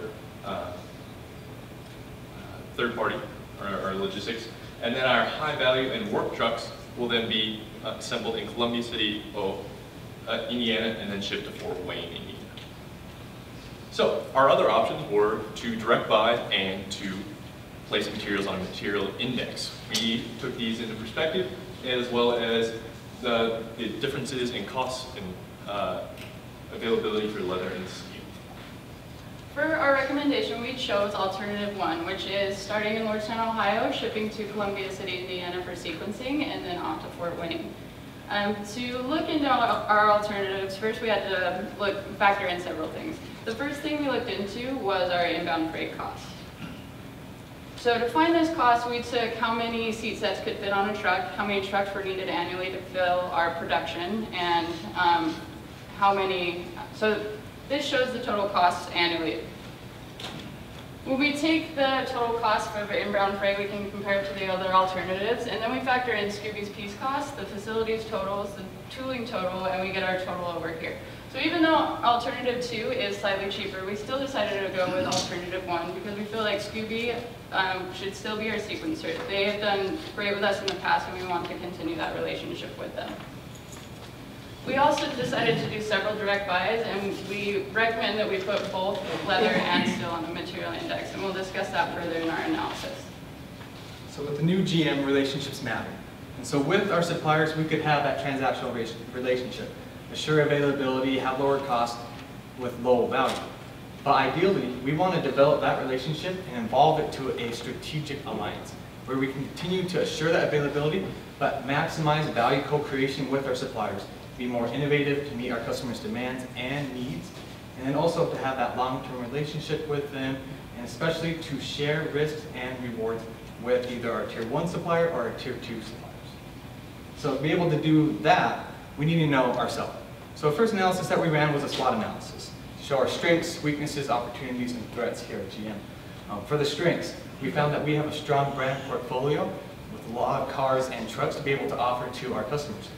One of the weaknesses that we found was that we have a limited presence in developing countries. We don't have a strong presence in them to be able to offer our cars there. But an opportunity is our new model releases that we'll be able to tap into those different customer segmentations, meet their demands and needs. And some threats we saw on the horizon is increased competition for GM with these new model releases, and also new government regulations that may come forward. So to help create a more holistic view and rank our suppliers for more of a quantitative view, we created a weighted factor analysis.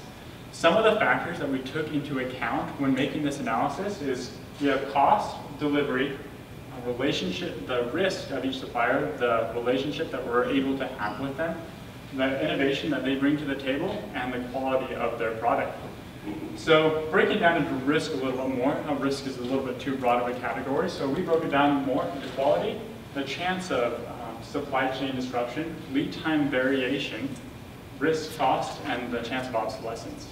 Each of these risks we broke down into the likelihood of a glitch happening and the severity if that glitch were to occur. So if we look at quality, we have that likelihood and that severity, which equals 25% of our risk score. And for Chomps on the right, for our motor supplier, we rate them a 97 for the likelihood of a quality issue occurring. The higher number is good. Okay. It needed to line up with our weighted factor analysis. So high is good, and so with the severity of that event happening at a 90, they also are a low-risk company and good to work with. We put this into a heat map to be able to visualize this a little bit more.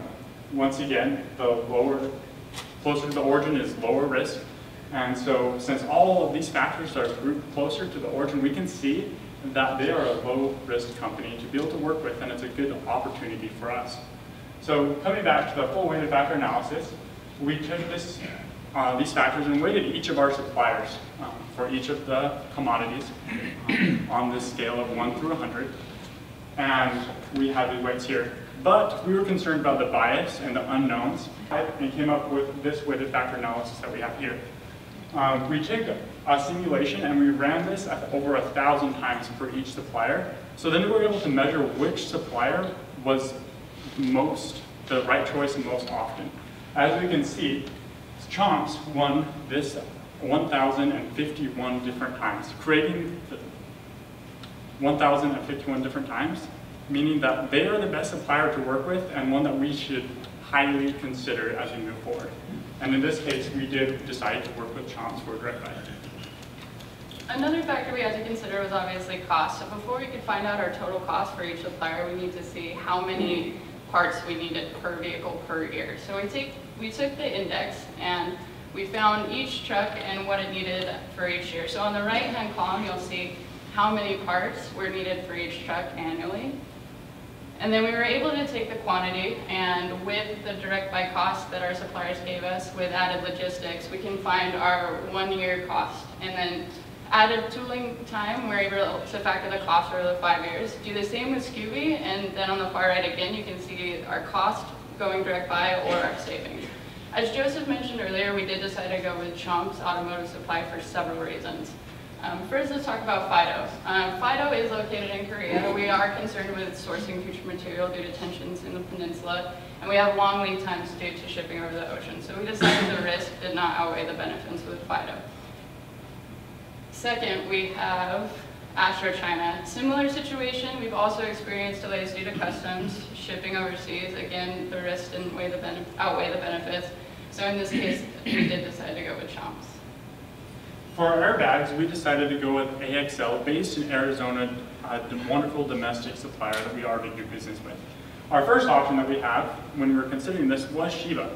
Shiba is based in Japan. They do their manufacturing in Vietnam. This introduces a lot of lead time and potential risks that could possibly shut down our supply chain and manufacturing. And that is something that we don't really want to touch as much. We want to eliminate as much risk as possible so that we're able to better provide and deliver to our customers. So for the next option, we have B&G. B&G, they deliver to a lot of different manufacturers all over the world. As we are trying to strive to build these strategic alliances with our suppliers, their resources are a little bit too thin for what we are wanting with a direct supplier. They do have the benefit of being domestic, but so does AXL, who is the supplier of choice in this case. They're based in Arizona. We work with them already, and they are excited to be able to do more business with us. And so as we move forward, we will be able to save a tremendous amount of money with them and also be able to build a better relationship that will last for our company. Next, we looked at switches. We immediately eliminated Chomp's from our analysis because their costs were higher than our original costs currently. Next, we looked at SPH.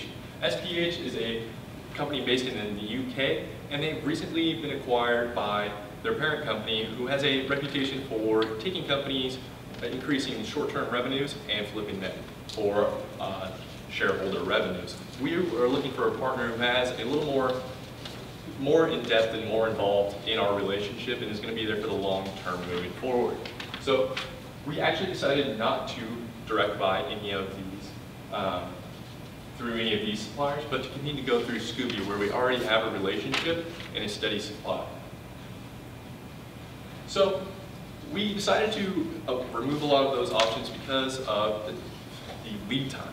Lead time can introduce a lot of variability, and supply chain glitches have a tremendous impact on the bottom line. As you can see, this is a study done by Nishiyama at McKinsey Consulting, and the left side graph is the share price effect by supply chain position, so where the glitch occurs. When it's happening from our supplier, you can see a 10.9% on average drop in shareholder value overnight.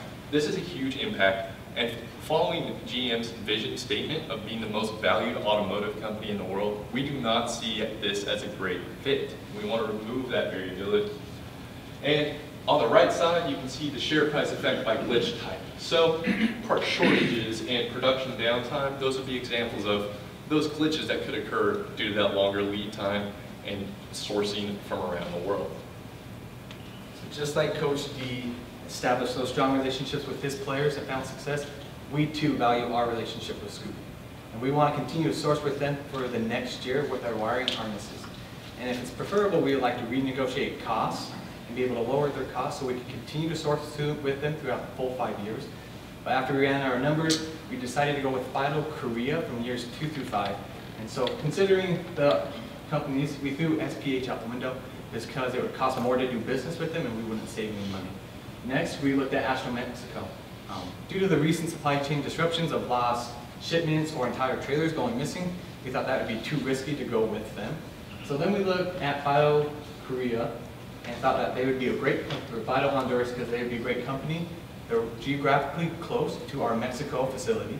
They recently bought a new manufacturing plant and are planning on to recertify that plant in November of this year. And once that recertification process is complete, we will go and consider, or go with them from years 2 to 5, showing a base savings of $3.4 million. So next we looked at brackets. We originally wanted to go with Coney 3D printing option. Unfortunately, due to their tooling time, that does not meet our production needs in time. So we decided to go and purchase through Scooby for the first year, and their current sub-supplier is Coney.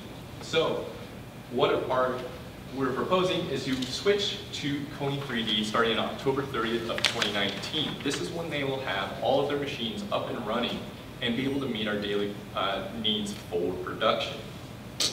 And with our savings, we will still manage to save $3.2 million based off of switching after the first year, or in 2019.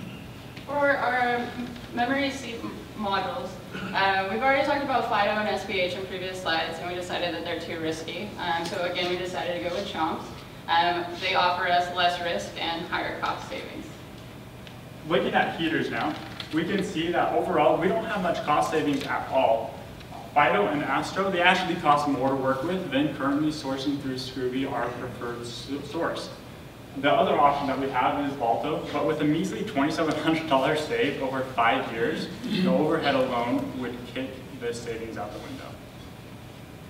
So for material indexing, here we have our 12-month forecast, and we can see our savings for steel per pound and also leather per square yard. So even though it fluctuates a lot and we're not always saving on leather, we recommend that we put both on the material index for several reasons. The first being it aids in our contract negotiation, so it enables us to make longer contracts with less hassle, which is super important when we want to build these relationships with our suppliers like we've discussed. Next, it protects our suppliers' margins in volatile markets, which is also important. We don't want to put our suppliers in a situation where raw materials could rise at a rate that ends up having them sell to us at a loss. Next, we're going to look at our timeline implementation. First, we will finalize our contracts and begin tooling June 6, 2017. Immediately following, we are going to start working on the PPAP process to get all of our processes and materials inspected and certified for pre-production that will start in August of 2017. Following that, we are going to have our start of regular production in July 30th of 2018. In November, we'll have the opportunity to reevaluate our negotiations with Scooby and reevaluate to see on the certification of FIDO Honduras. And moving on, in October of 2019, this is when Coney 3D will finally be able to have all their production up to par with their 3D printers. And so at this time, we would like to switch over to using those parts, which much simplifies the production process and simplifies and increases the strength of our seats. And throughout this whole thing, we're going to continue to create value through our relationships with our Tier 1 and our Tier 2 suppliers throughout our supply chain. We also needed to look into how we're going to mitigate risk. So for an example, we'll look at rising costs. We will have strong contracts put in place that will mitigate that risk. We also put a focus on strong relationships to ensure that we are our supplier's customer of choice. So if anything does happen throughout the supply chain, we're their first choice customer. We're avoiding potential tariffs by near sourcing as well. So what does this look like over a total program savings? The left table on the left represents just sourcing through Scooby and no direct buys or material indexing. When we go to the right, we can see breaking it down from when we switch over with Coney 3D, from Coney to Coney 3D, we can have a total program's cost of $5,360 million versus a $5.48 billion original cost. So what does this look in total savings, right? So we have a total program savings over 5 years of $121 million. Success is grown by surrounding yourself with the right relationships. Just like Coach Donnelly saw or found those relationships in success, we too want to have those right relationships with our suppliers. So we want to continue to strengthen and maintain our relationship with Scooby because of their engineering and sequencing operations. However, by going through our direct buyers, it will enable us to get that get closer to them, and form these strong relationships where we can meet our goal of lowering costs for our T1 seats, improving profit for GM, thus finding success. But today we were notified of a hack. So, what's happening right now, right? Scooby has notified us today, April 1st, that the hacker caught has hacked our memory seat modules. And because they have hacked these, they have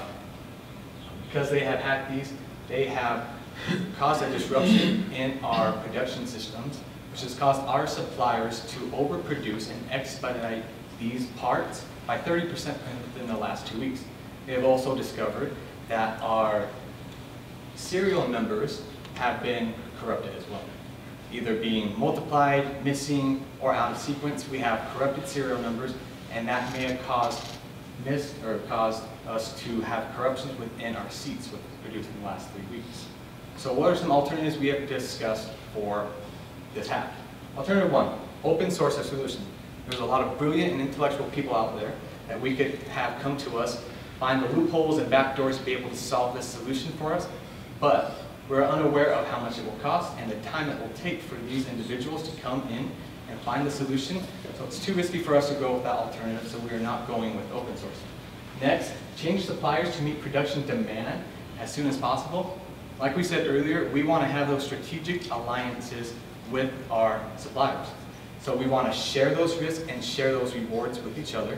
So we are going to continue to go with Chomps New York for our memory seat module because they have relied on us and we will rely on them in the future, and we care about that relationship. So we will go with wipe the systems and reinstall from scratch. So we're going to see a lot of scrap.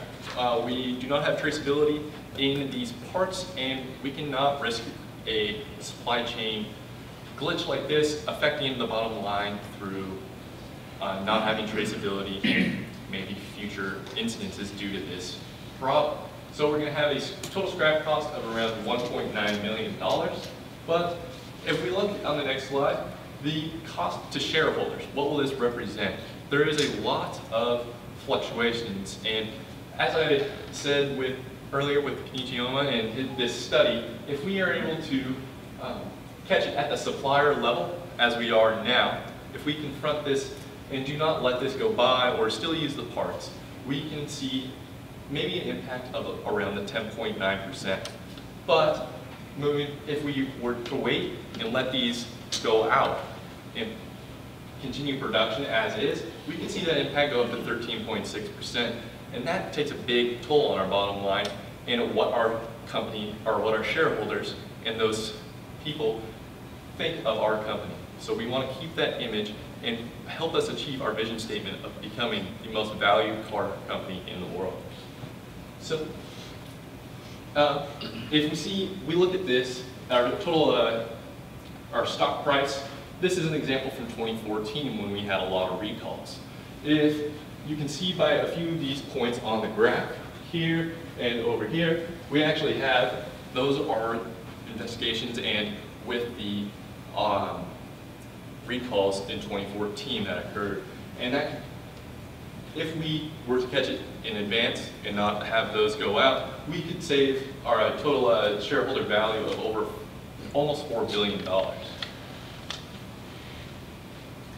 Okay, so the steps that we're going to take to help implement this solution is first, this is what Scooby did for us. They discovered this. They found out, unfortunately, through the hackers informing us, but nevertheless, we know now and we can act starting now.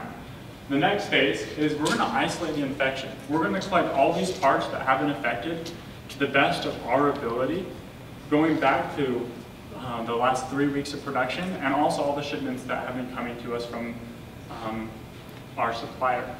And we're going to isolate those, get rid of those so that those don't get messed up and are mixed up in our production in the future. In phase 3, we want to be able to be transparent and create visibility within our company. We don't want to make our shareholders feel like that we're hiding things from them. Because if we lose their trust now, the next time something happens or might happen, they won't trust us. So being open and sharing what really happened, but also what we're doing right now to help resolve this, we'll be able to increase trust with our customers and with our stockholders. So phase 4, starting now, we are going to completely wipe this virus out of existence.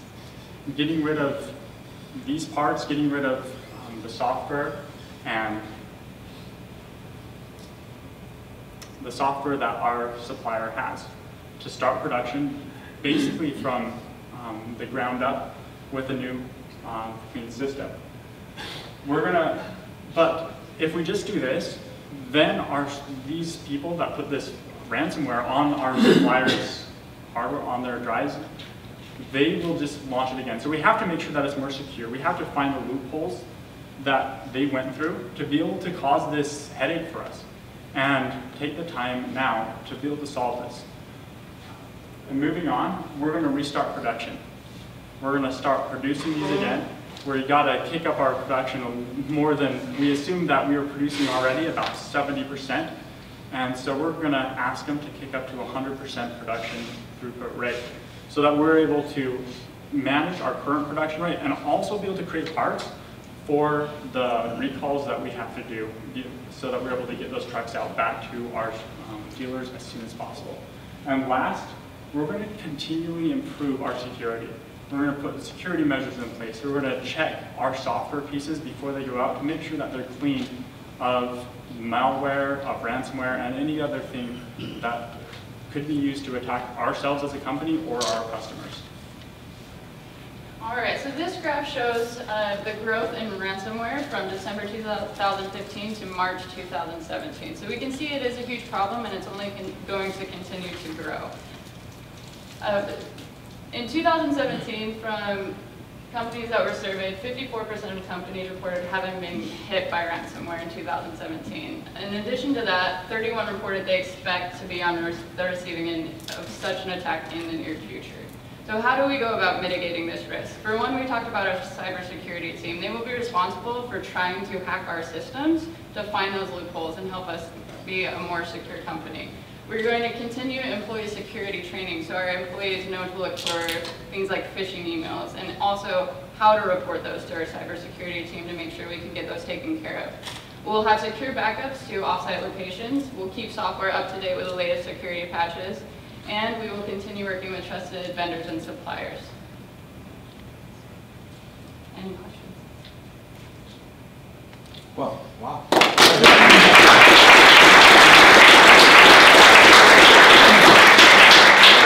Recalls and also be able to maintain our production standards. So then what would you do in the meantime then? So what we discussed is switching to the work truck because it does not actually require the MSM part. So we would pull demand forward and then start to produce those to keep our downtime as little as possible and still use all of our facilities to their capabilities. I may we did the calculation of what it would cost with a week of just this disruption and not working. It would be roughly $100 million. We thought that would be better to have that cost compared to billions of dollars that you've seen. For example, we've had the GM or Toyota with their disruptions and having to call those recalls back and getting the word out to the public. So it's just keeping that in-house, not letting it go out to the public. And costing us $100 million would be a benefit in the long run instead of costing us over $1 billion. Okay. I want to follow up one of Pat's points. Do you really believe the sheer effect of a different kind of supply chain problems? I've looked at the research and based off of Kenichi Oma's study, it is very convincing. So I believe in the... You think it's just a correlation that happens because it picked out the right factors, or you could really define a cause-effect in that? So I believe the notice of disruptions in the supply chain, and it can value is all perception, correct? So if people are seeing a deviation from what they are putting value towards, then I could see a deviation or a glitch in the supply chain directly affecting stock price. Okay, so I'm not attacking what your belief is or isn't, but I would have a hard time presenting that to an executive level as saying, this is why I'm going to take a certain action. One of, That's just an opinion. one of the aspects that we saw that was very positive in this correlation was we brought, during that 10.3% drop that we talked about from a glitch in the supply chain, to support that argument, when we looked at a graph from 2014 from the recalls, that drop in the share price that happened immediately was almost exactly 10%. Mm-hmm. And so even though that is just one case study, it is spot on to what Kamichi-Omai's research showed and is compelling evidence for sure. So if I have a belief, I can prove anything. But let me go on. The 7-phase process you went through, I thought that was excellent. Very, very, very good. And you know, the reality there is just one of implementation of what you're saying. Great strategy is going to take some muscle to make it work, but great job. Thank you. I really enjoyed your risk analysis. I thought it was really thorough. Could you go back to the chart that shows the $120 million in savings?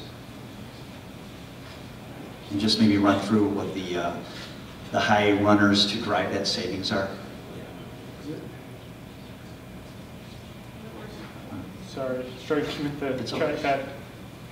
Okay, so we broke it down by the type of truck. So this is if we were just continue to source through Scooby completely without any direct buys. Maybe it's the next page where you actually show the 120. Okay, yeah. Here we go.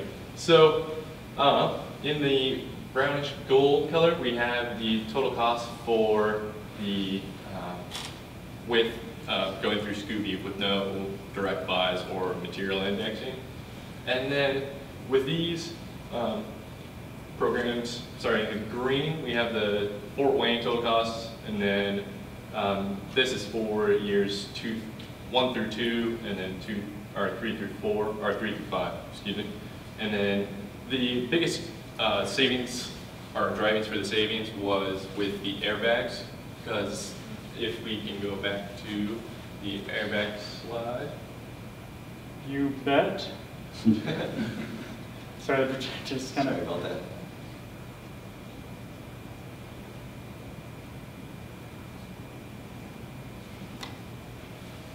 There we go. Thank you. So these are savings based off of our year to year from our base price of Scooby with logistics costs. And so $15.6 million over 5 years is roughly 75, yeah. 80 million. So that's a big driver of our total savings, as well as going with alternative one through that sourcing strategy through Scooby. That one, it saved us money based off of the baseline from the current status quo. Okay, thank you. First of all, nice job by the team. And one point you made a number of times that I think is very important is relationships matter. And if you think about trucks, and when you look at the opening of the case, I mean, this is the highest volume, highest profit vehicles that General Motors makes. And not that other supplier relations aren't important, but if you said, where do I want to have my strongest relationships? Absolutely in this product line, and especially in the case of a new launch, you know, and so you really nailed that one well. When you were going through your risk analysis, you had applied a weighting to different categories, and then you had the breakdown by supplier where you had you had an individual rating by supplier. How did you come up with those ratings? You know, what did you use to base that on? Let's pull it up really quick. Yeah. So those are your overall, yeah, and then so these ones right here. Yeah, yeah. So we based it off of, there wasn't a ton of information on each case, and because of the different names that were used, it's hard to do research for these ones. But we discussed it as a group. We analyzed that short paragraph that we had on each supplier, and we based it on their location, on their experience with the company, how some of them talked about their relations with other companies and their history. We took all these things into account and did our best to be able to come up with accurate factors and weight, and to really judge these companies to the best of our ability. That's excellent, because that's a difficult thing to do, but it's a very valuable analysis. There are some companies that can provide you some of that type of information on real companies, and obviously this was fictitious, but I really like that approach there to get at that, because it helps you differentiate supplier A from B beyond just the cost side, because you do want to evaluate the risk. This is a long-term relationship, it's 5 years, it's tons of vehicles and stuff like that. The last item that I had was around let's find the notes here.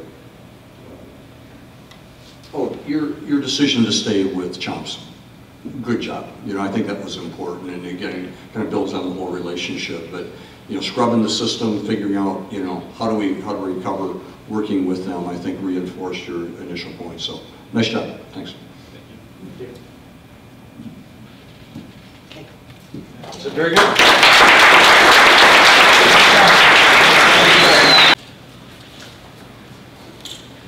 Good afternoon, everyone. Adjust your seats and fasten your seatbelts because we're about to get started.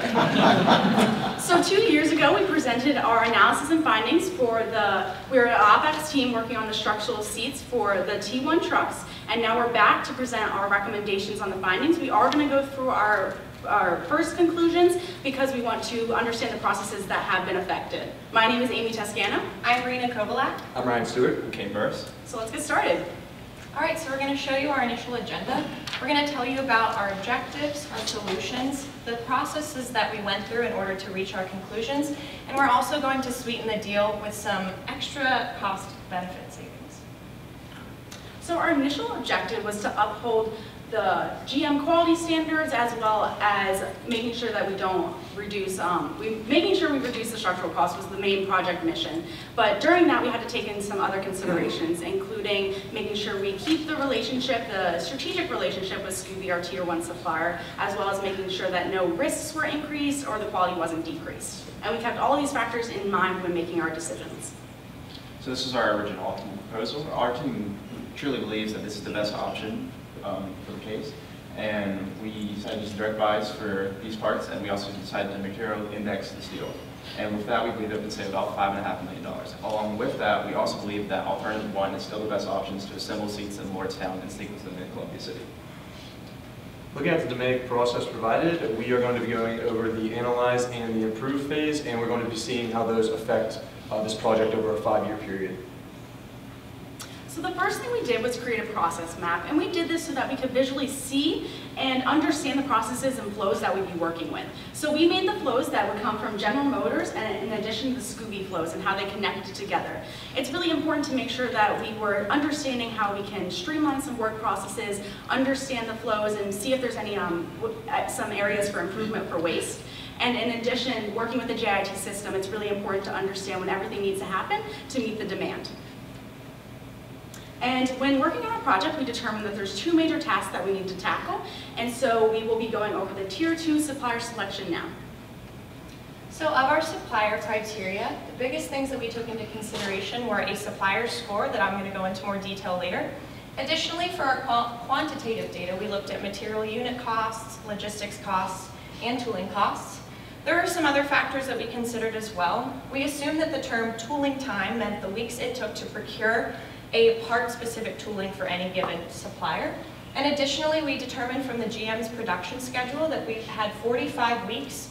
That was our cap at which we could pursue a direct buy in order to meet our first saleable vehicle date.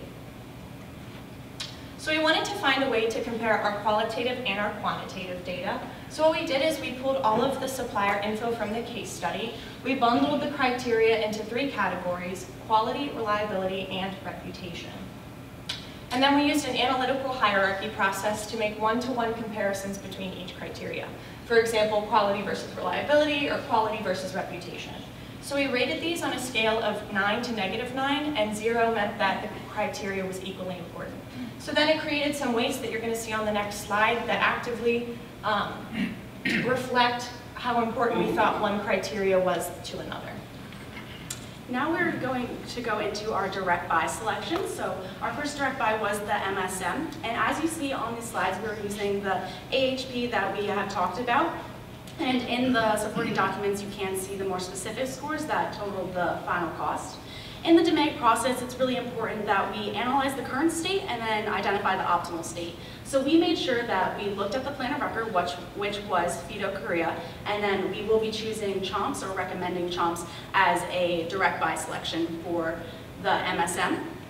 And these final scores were used on a cost-benefit analysis graph, which you can see the x-axis uses the supplier score, and then the y-axis uses the total cost in millions. And this total cost included the materials, the logistics, and the tooling costs over the 5-year lifespan.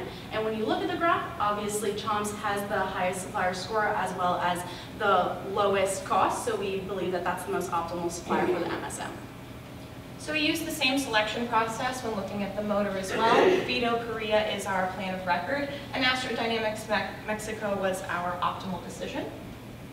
But another thing that we took into account when making this decision is that because we established a 45-week cap for our tooling time, while CHOMPS seems to be the perceived best pick, they are at 61 weeks for their tooling time.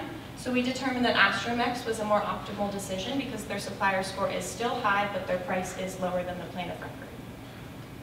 Our third direct buy was for the bracket, and we are going to go with the Kony 3D for this one because it does have such a high supplier score, and it does have one of the lowest costs, as you can see on the cost-benefit analysis here.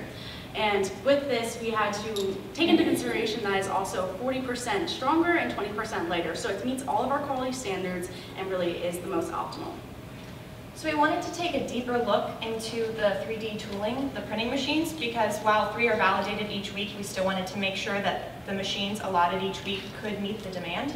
So there is a more specific breakdown that includes the entire GM production schedule in your supporting documents. But essentially we compared the brackets needed per week, which is based off of the GM production schedule for Fort Wayne, cross-referenced with the Kony brackets that are produced each week, assuming that they're working 7 days a week and are utilizing all of the machines that week. So we did determine that they would be able to meet GM's demand. So in the rubric that we showed earlier, while we did take risk into account a little bit with our reliability scores, we also wanted to create risks that were pertinent to each specific supplier. So the main thing to point out here is that Astromex and Gidget and Bell they do have plants that are based in Mexico. And at the time, because it was 2017 and the United States president did have a stance on being pro-wall and anti-NAFTA, there should be some risk mitigation set in place for any strain that might be happening at the border. Now, looking at the material indexing, you can find this on page 13 of your report, and we'll be also looking at page 15 where the totals are. We'll be looking at it a little more intently. You can see here provided that top table is actually just an example of how we figured out the material indexing was provided to us. You can see this bottom table, this is just a 4-month sample of a 2.5-year span in which we were provided the leather index and the steel in dollars over metric ton, in which we did have to convert that to per pound. And we were basing this 2.5-year span off a 320,000 truck production per year. Now looking at the leather. So again, the top table, this is an example of just the first 4 months. This bottom table is more of the total, so we're going to be looking at this. You can see that we have the bench standard rate as well as the front standard rate as well as the bench matrix and the front matrix. And you can see them in gray in the first column there. And we took those numbers, those totals, and we multiplied it by the required leather, 12.5 being the bench and 5 for the fronts. And we got those $45 million numbers and those $36 million numbers. And we simply just added the standard rate bench with the standard rate front and the same for the material indexing. And you can see by those 81 million numbers, the top one being the direct buy and the bottom one being the material index, we saved about $665,000 going with the direct buy.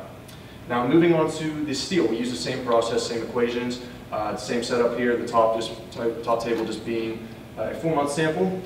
This one, we actually had the bench a lot cheaper, up to $3.5 million cheaper for the material indexing. However, the front frame, due to the change in variable cost, we had the material index end up being about $1 million more than the direct buy.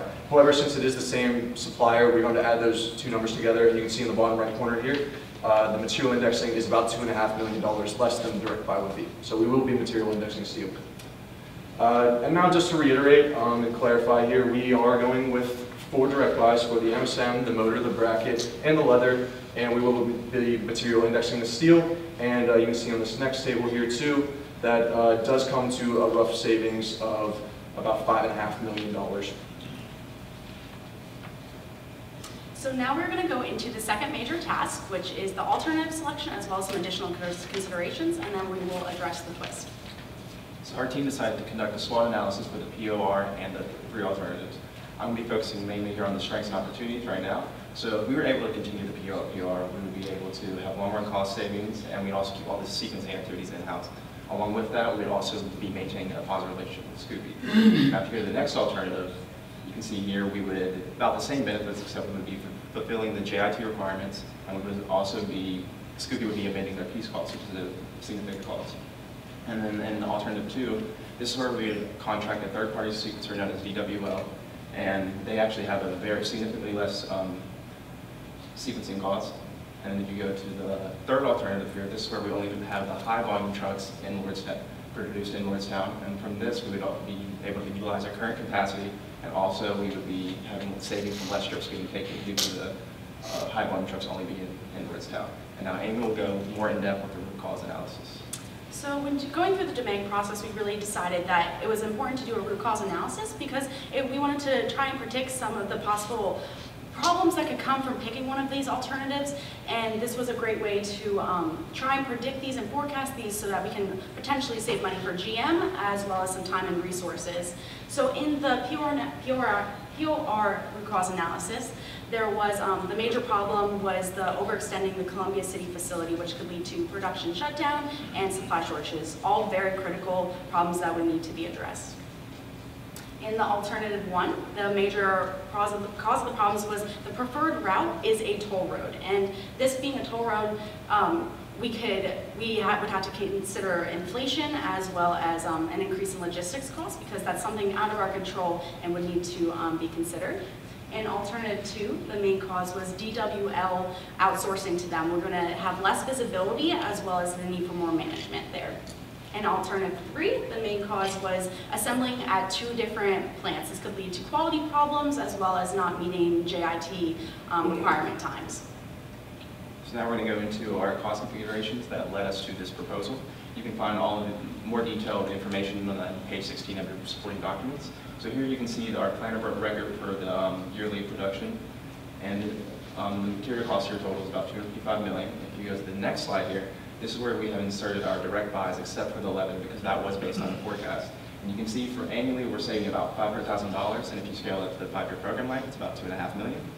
And if you go to the next slides here, this is somewhere we can get into our fixed costs. Now they're basically all the same here, except you can see the difference between the POR and the alternatives that we have tooling costs for each of them. And also each direct buy came with a certain logistics cost that we have to take into account for it. So our direct buys also save us about $1 million in logistics costs.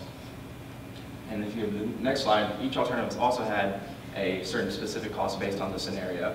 So for example, in alternative 2, where we had to contract DWL as a third-party sequencer, they had a $7.5 million sequencing installation cost because they had to install a conveyance system to be able to sequence the seats.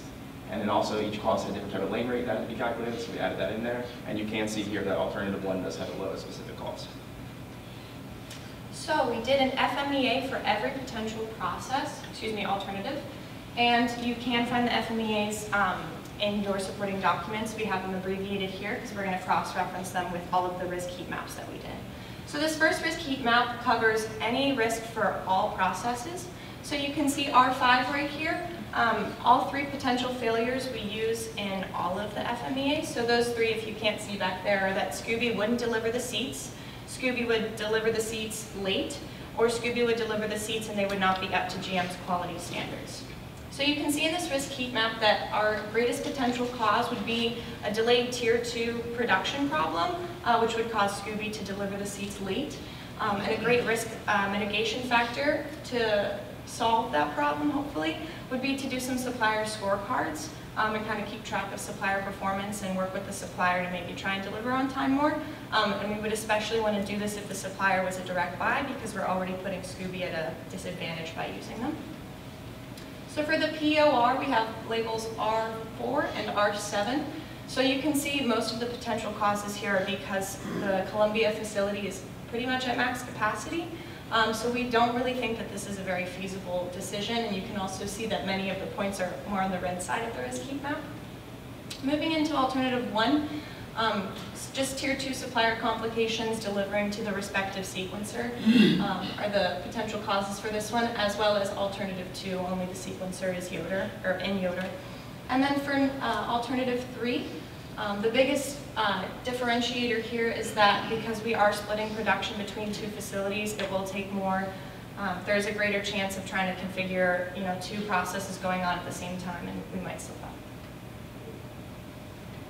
And again, just to reiterate and clarify here, it's easy to see. We are going to be going with alternative 1, and that is because they are the lowest cost. And we are also going to be going with alternative 1 because they are the lowest risk, and those were the 2 biggest factors that made us choose alternative 1. So to complement what Ryan said here, if we were to choose the POR over alternative 1, you'd be spending about an additional $13 million. If you were to choose it over alternative 3, about $62 million. And if you choose alternative 2, you'd be spending an additional $76 million, and this is over the 5-year program life. So we did take some additional cost savings recommendations into account, and these would start with the supplier monitoring initiative, which could help lead to more visibility for GM and Scooby, and this visibility will give us a proactive mindset, which is absolutely necessary when implementing a project this large. And in addition, we were looking into maybe some Kaizen events to help ensure that thorough monitoring was completed. So in regard to Company 3D, we are going to be selecting them as a direct buy. And if you look on page 10 of your supporting documents, you'll be able to see the contract they submitted to us was actually for a purchase of 250 3D printers. However, we did the math and we realized that 99 3D printers would suffice the demand for this 5-year project. And just in paying for those 3D printers, you'll save $15,000 right there. So GM also has an opportunity to save about $6 million if we were to do a direct buy with BNG Chem for our airbags. But at this time, we did choose Shiba, as we want to uphold the keiretsu that they have with Scooby, because Scooby is really important to us, and therefore Scooby suppliers are also important to us. But once again, this might be an opportunity for some cost savings down the line if you wanted to trim a little bit more. Next, we looked at the lane capacity rates. There is a requirement of 2 trucks per lane currently, and we wanted to see if we could have some cost savings by changing that. We looked at a 6-2 lane setup, and that would be 6 trucks from Lordstown to Columbia City, and then 2 from Columbia City to Fort Wayne, because it is a shorter time and they'd be able to make more trips. When we did our analysis, we did see it was an increase in $300,000. So we don't recommend the 6-2 setup, but we would recommend modifying the lane capacity rates to meet some of the transit times. So looking at the Gidget and Bell diecast, again, we will be doing the material indexing with them. However, we do want to bring to your attention that they are currently our only steel supplier, and if they are taking care of the K2 models down in Mexico currently. So if there is an increase in demand, they may not be able to keep up with us. So we do believe that these were the best recommendations to uphold GM's quality standards, and the launch went out successfully, and now we have some problems, so we're going to get into that. So just to go over what the twist is again, we do just want to remind everybody that our T2 MSM supplier was hacked now, and their products cannot be put into our seats. And they're also non-reprogrammable, so they may just be waste. Looking on the bright side of this, no customers have bought this. There's only dealers and dealerships that have the trucks, so we need to reach out to them and make sure they do not sell our trucks to any customers. Especially because safety is so important to us, and we want to make sure that we keep our customers safe. Of course. And looking at Scooby in this relationship, again, we, of course, want to keep this relationship as strong as we can. However,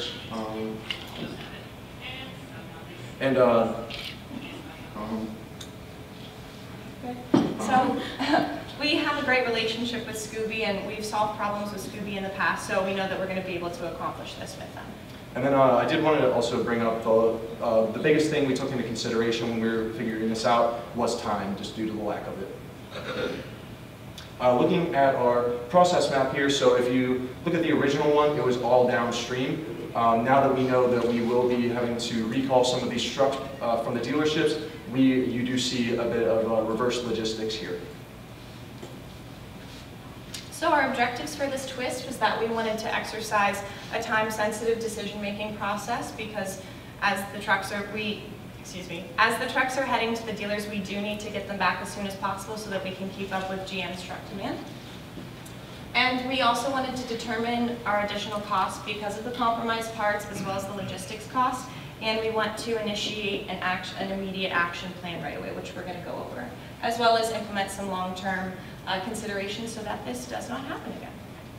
So here's our action plan. In this action plan, we need to notify all parties, such as our logistics, and Ryan said earlier, the dealers. But like you said, luckily, no trucks have been purchased by any customers, so we just contact them. We also are going to have to choose an alternative supplier, and then we have a reverse logistic process that we're going to go through later in the slides. So looking back at our cost-benefit analysis for the module C, so we ended up moving towards POR FIDO, and our biggest reason is because they do not have a tooling time, therefore we could get production up right away in order to create MSMs that are safe and can go into the seats. And additionally, we do know that while GM feels that there are some risks with the Korean Peninsula and just making sure that parts can get here for our JIT processes, they do have competitive pricing and they've known to be a reliable supplier. So we think they are our best alternative. So we're now going to go into the reverse logistics process, which is absolutely necessary when having to bring back the trucks and make sure that the right parts are put into the seats so we're getting the right quality standards.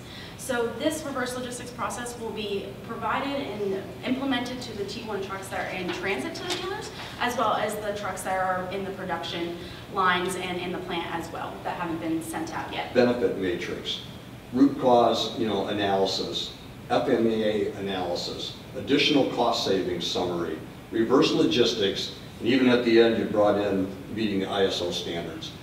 That's really phenomenal, you guys. That's how, we recognize that you haven't worked in the auto industry, and for you to be able to take this case and blend that in and use those tools to make your recommendation and justify your recommendations was outstanding. So I really applaud how you've done that, and I applaud the education that you're gaining and how you're applying that there. The one question I have for you is, why did you decide to stop using the current supplier? Simple one, right? Right. So I guess we can kind of modify our answer and say that we're stopping them for the time being because we know that they are out in the open and they don't know how to get us parts that we know for a fact can be up to quality standards. So this is more like a slight intermission with our supplier just to kind of solve the problem, and then once we solve this initial crisis, we can work with them to figure out the problem, or we could even, we have a lot of employees, so we could potentially send one team to help work with them and understand what's going on, and maybe how they can bring their system back up while we have another team that's trying to bring all of the trucks back, make sure that they are quality standards, have the right MSM part in them, and then being shipped out. Because as you could see on the cost-benefit analysis, the price and the quality is pretty different. If you're looking at this red dot versus this blue dot, the supplier score is very high and the price is a lot lower. So I would modify our answer and say that we are not using them just to solve the problem, but we would plan on keeping a good relationship with them and going back to them. And that's an important part. And the reason I ask that question is, as you go to a new supplier, you introduce a new stream of variation, right? Sure, yeah. And at the same time, this is kind of an external hack, not necessarily a breakdown in their manufacturing process or their quality standards or anything like that. So this is a little different than what you typically run into, is where a supplier, let's say, has lost containment of their own process. Their PFMEA hasn't worked and stuff like that. So that's a real sensitive one. It's a tough decision because you don't want to destroy a relationship, right? Yeah. And just to add to that, I think one of the main reasons that we chose another supplier was because of they had lost a lot of documents, they weren't really sure what was happening, so we wanted to make sure that we were getting the parts right away, and from a supplier that we had a relationship, or Scooby had a relationship with. Thank you for the question. Thank you. So really nice job, great analysis. You didn't talk about production in terms of, during the trouble segment. Did you have any thoughts about how we were going to continue to run production at the two facilities? We did a little bit. Maybe we didn't clarify too much. if we go to the process map. So we knew that there was still going to be activities going on at the body shop and paint shop. Maybe it's because of our lack of knowledge about how you would solve that in an automotive setting, but we didn't want to put seats in knowing that there wasn't an MSM part in the seat. So we were going to filter the unfinished goods that went through the body shop and the paint shop into a float area until we got the proper seats back. So there would still be production lines running, just not the one where the seats were being installed, at least for the trucks, because we didn't have quality seats.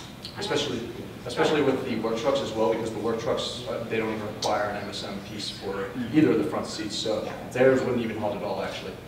Okay. Hey, my next question is on indexation. Why not leather? Well, it's actually very close. Like, I believe it was between, it was about like $300,000, something like that, difference. I believe it's kind of up to the supplier at that point. In that case, we could go either way just because of how close those costs are. It doesn't really affect us. It may build a relationship, paying them a little bit more, honestly. In that regard, we were just going with the lowest cost because that is the goal of this mission. However, that could be something we negotiate with this. You know, it's interesting, and I mean, I would say this to all of the universities. It's not always about cost with indexation, right? It's about just risk mitigation back and forth, because you can be on the good side, you can be on the bad side. Sure. But, you know, it's just how you handle it. So anyway, great job, guys. Thank you. Thank you. I just want to follow up Dave's comment, because I've been sitting here and I like this material indexing. You know, if you look at it, what's the most critical element when you look at a material indexing approach? Well, with material indexing, it is a lot about the relationship, as you guys just said. It is a lot of just kind of, it's unknown, so the uncertainty, it's a lot of trust between those two. So obviously with the steel, it was a very large number, so you know what we want to do, maybe they are on that page. Again, with that leather, I think that's something we should definitely talk about with our suppliers. And especially since it's already a direct buy, we already have a good deal with them. I think they'd be very welcome to listening. And other than that, I think it's all about just keeping the relationship as strong as we can with them. Okay, the way you keep the relationship, as you're pointing out, would be to share the risk.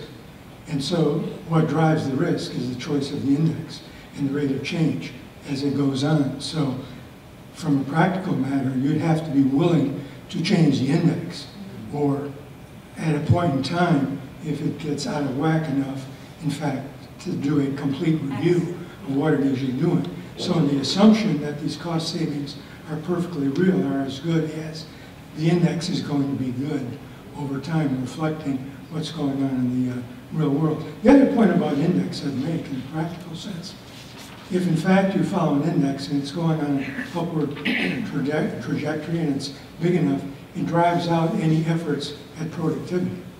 So the issue becomes, you want to take the index plus some productivity or what have you. So the only reason I bring this up is each of the groups has accepted the index as provided you, but built into that index, there's a lot of issues that you and the other groups all have to consider.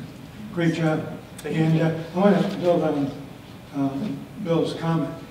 He covered everything. The only thing he didn't mention was AHP, not like the hierarchical process. Thank you. Hey, great job, team. I was a little worried about you being sequestered in that room for 4 hours, and I thought that maybe your energy level would be down, but you must have had 10 Red Bulls each or something, because you had a ton of energy. So I really applaud that. So very good. I got to poke back at the question Dave asked, because it's the one I'm most curious about. So for me, being the supply chain leader of the company, I'm always worried about, okay, we're going to go down, or we're going to have a problem, and we've got to determine how long this problem is going to last, and so what's the space that I have to cover to mitigate the problem. So when in your mind did you think that you were going to be able to get a clean break point? So how long did you think you were going to be impacted? I'm not sure I understood what your assumption was there, or how you came up with what you said. So this is, so again, this is just a 2.5-year span that we were given the data for, and we are predicting for a 5-year span. The leather, again, as you guys have been speaking here with it, we may want to reconsider that, just due to the fact that it is a 5-year span, and the leather could start increasing in price or decreasing in price. It was increasing in price. Sorry, I think I didn't explain that. Back to the twist. Yeah. How long, once this hacking notification took place, did you think you were going to be, you're going to be out of business here with good parts? Did you give it some thought? I think we might have. You thought there was tooling that was automatically, immediately available in Korea that could immediately turn production on somehow there and get it quickly, so almost no impact? Is that what your thinking was? No, we assumed an impact, and I think that can be shown maybe a little bit in the float that we decided to create, because I know that could be getting very high, but if we have the capacity for it, I think we were assuming that we'd be able to like keep going with demand, but also hold the trucks there so that when we do finally get the processes and everything fixed, we can just easily put them back into switch them in. Okay. Additionally, because FIDO Korea does work directly with Scooby, and they were the plan of record, so Scooby may already be working with FIDO Korea. We were also banking on that maybe they had some extra inventory of MSMs that we could call them up and say, hey, can you expedite these over just to maybe get some trucks moving. But you're right, I think we took a lot of time looking at all of the qualitative concerns and just understanding, the risk steps about how to prevent it in the future, and maybe could have taken some more time looking at. Yeah, you did a very nice job with, exactly, on what would you do in the future, how to avoid this problem so it wouldn't happen again. I think those were the exact words that you used, so yeah, that was very well done. So, nice job, guys. Thank you. Thank you very much.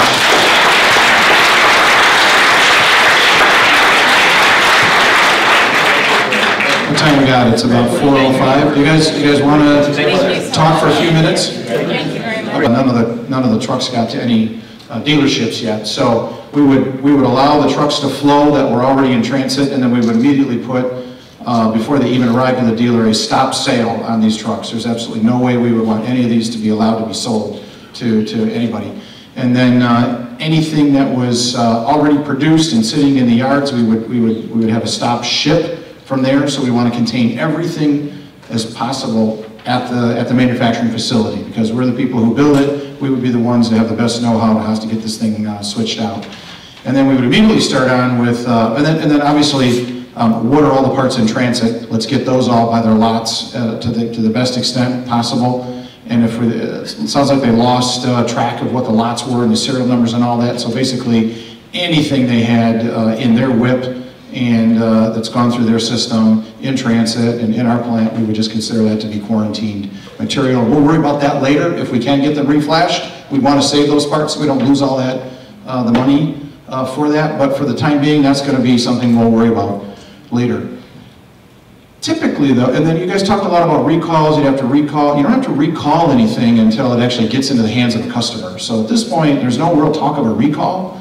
And we certainly, as long as we've got this thing contained, we wouldn't notify anybody that we've got this problem. We would absolutely keep this problem in-house and contained. If some did get out to customers, clearly we'd be required to report to the government, we'd report to all the dealers, all the customers, that whole bit. So just to clear up some of that mystery.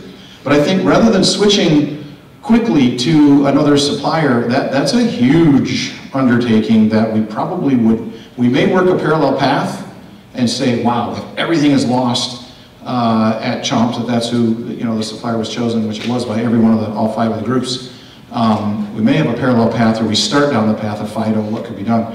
But we would move heaven and earth. We would get our best IT, our best engineers, maybe even a consulting company, whoever we could, to try and really understand the depth of the defect and how to get this virus out of this company. And I think a couple of you said we would just clean slate it, right? I think maybe that was you guys who said that. One right before you, maybe clean slate the whole thing to get a clear reset. If we were quite certain that putting a bad MSM into a vehicle and it would not impact any other systems, any other electrical systems in the truck, we would probably go ahead and continue to build with those bad parts or without the part and just get them offline and hold them for retrofit later on to preserve the revenue. So this being a highly profitable truck, that would be our action plan. If this were maybe an unprofitable car or even a marginal vehicle, from a profitability standpoint, we probably wouldn't do that. We'd probably just say write that off, and we'll forego those vehicles for a while. But I think that's what we would say. And I think Bill, you mentioned it here in this last one, that changing a supplier after you've gone through 2 years of validation and system integration and all kinds of validation builds, you're deep into production, changing the supplier midstream is a nearly impossible thing to do. You've had some cases of this lately. Maybe you want to talk a little bit about how just You know, Dave took this new job about 6 months ago. You know, he used to be beautiful blonde hair and 6'2", and now he's 5'10", and all great. I'm just kidding. I'm just kidding. I still think I look okay. You look great. You look great. You want to talk about some of the... Yeah. So, you know, it's interesting. When did you guys get this case? In, like, sometime in September? Or... Yeah, okay. So to me, it's amazing that, you know, you've had this case for, let's say, 7 weeks. And that you come in here and you can talk our automotive manufacturing supply chain language. And it makes sense to us, you know, and I sometimes think it's unfair that we're asking you these questions because we want you to be experts, and I do almost think it's unfair. But it amazes me what you guys do. I mean, and I reflect back, and I'll say that I said this to all three of us, that when I reflect back at who I was when I was you just run circles around me. I mean, it's really amazing, and it's really impressive. You know, the things that the team built into this case are really real in terms of, and this is what we do on an everyday basis. We fight these battles. And, you know, I talked about private equity, and I can't remember which team it was that, you know, they shied away from the private equity company. We do not like private equity companies in this business because they, you know, they treat us different than, you know, a mainstream supplier like Denso. Right, and so we don't look, we hate risk, and so I always appreciate the risk analysis that was done by the universities.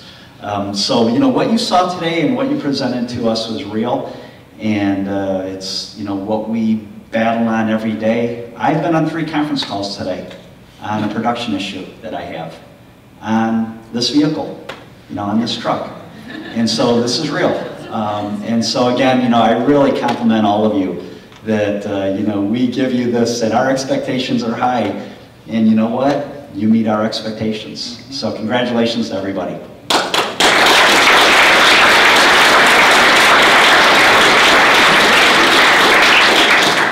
Being the one non-GM guy, and I have to bring a different perspective. First of all, in looking at students, over the past 10 years and 5 years, and even beyond that, I'd have to reiterate the point. This group is top class, over thousands of people and students that I come in contact with over the years. So it's absolutely outstanding. And so your work has been very, very focused. It's come up with solutions. You can challenge some of the solutions, some of the data, but the degree of analysis and the degree of professionalism and presentation you did was outstanding. And so you all need a round of applause for that.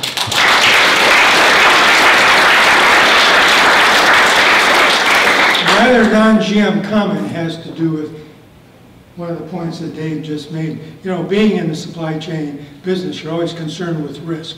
Well, the other side of that coin is reward. And my only non-GM comment is keep looking for the reward side, whether it's in supplier segmentation, how to get more innovation, or how to get more agility, or how to get more across the whole supply chain. It's not always just looking at the ability to reduce the risk, but also look at the ability to increase the reward to the company. With that, it's been a real pleasure for me being here, and again, thank you.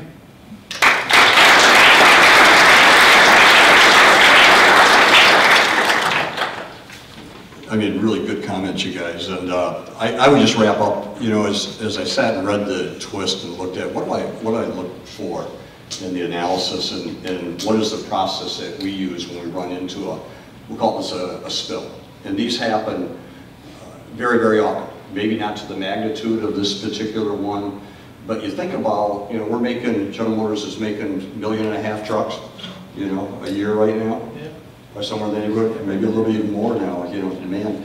And you look at the magnitude of the savings. We were just talking about the seat assembly You know, we're talking 17 million, 19 million, you know, 21 million of savings. Just looking at the seats and some of the components that go in there. It just tells you what the opportunity is by good analysis and taking good risk, you know, so hopefully it reinforced that. But in the auto industry itself, and hopefully this case has kind of exposed you to the challenges that people working in this industry and manufacturing, you know, you've got a number of our partners, you know, the Denzos and the Lears and the Riders. We couldn't do this without that partnership. And, you know, I know I reinforced in a couple of the teams, you know, those relationships. And when things happen, you have to kind of assess, do I want to destroy that at a time I probably need them more than ever, you know? And so that's why, you know, never lose sight of how important your relationships. It's not a subordinate relationship between an OEM and a supplier. It's truly a partnership, and the best do that well, you know, and that's where GM is, and that's where GM wants to stay. But when we looked at the problem, I looked at, first of all, containment. How are we going to contain that? Then, how are we going to determine a break point? Because there was no front door on that. There was that estimate of 3, but you needed to find that, because you don't want to go sort stuff you don't need to if you can find where it started, where the break point. How do we restore production, you know? And then, what are the permanent you know, actions we take to prevent it from happening again? And many of the groups really hit that. And that's kind of the process we go through as quickly as you can, because every minute potentially is thousands and hundreds of thousands of dollars. So, you know, and I know many of the teams here today were not in the finals, but talking to a number of the judges this morning, they were just amazed in the quality of the work that all the teams did. So, as much as we spent the last 4 hours with the Final 5, I really want to recognize all of you for what you did in your analysis, and thanks for taking the time, and hope you had a good time. So, we're breaking. I think we got to be at the boat. I don't know where Tim is, but I think start loading around 6 o'clock. And be boarding the boat at 6 o'clock. Okay. So all right. Be there. Do they have to have tickets or anything this year?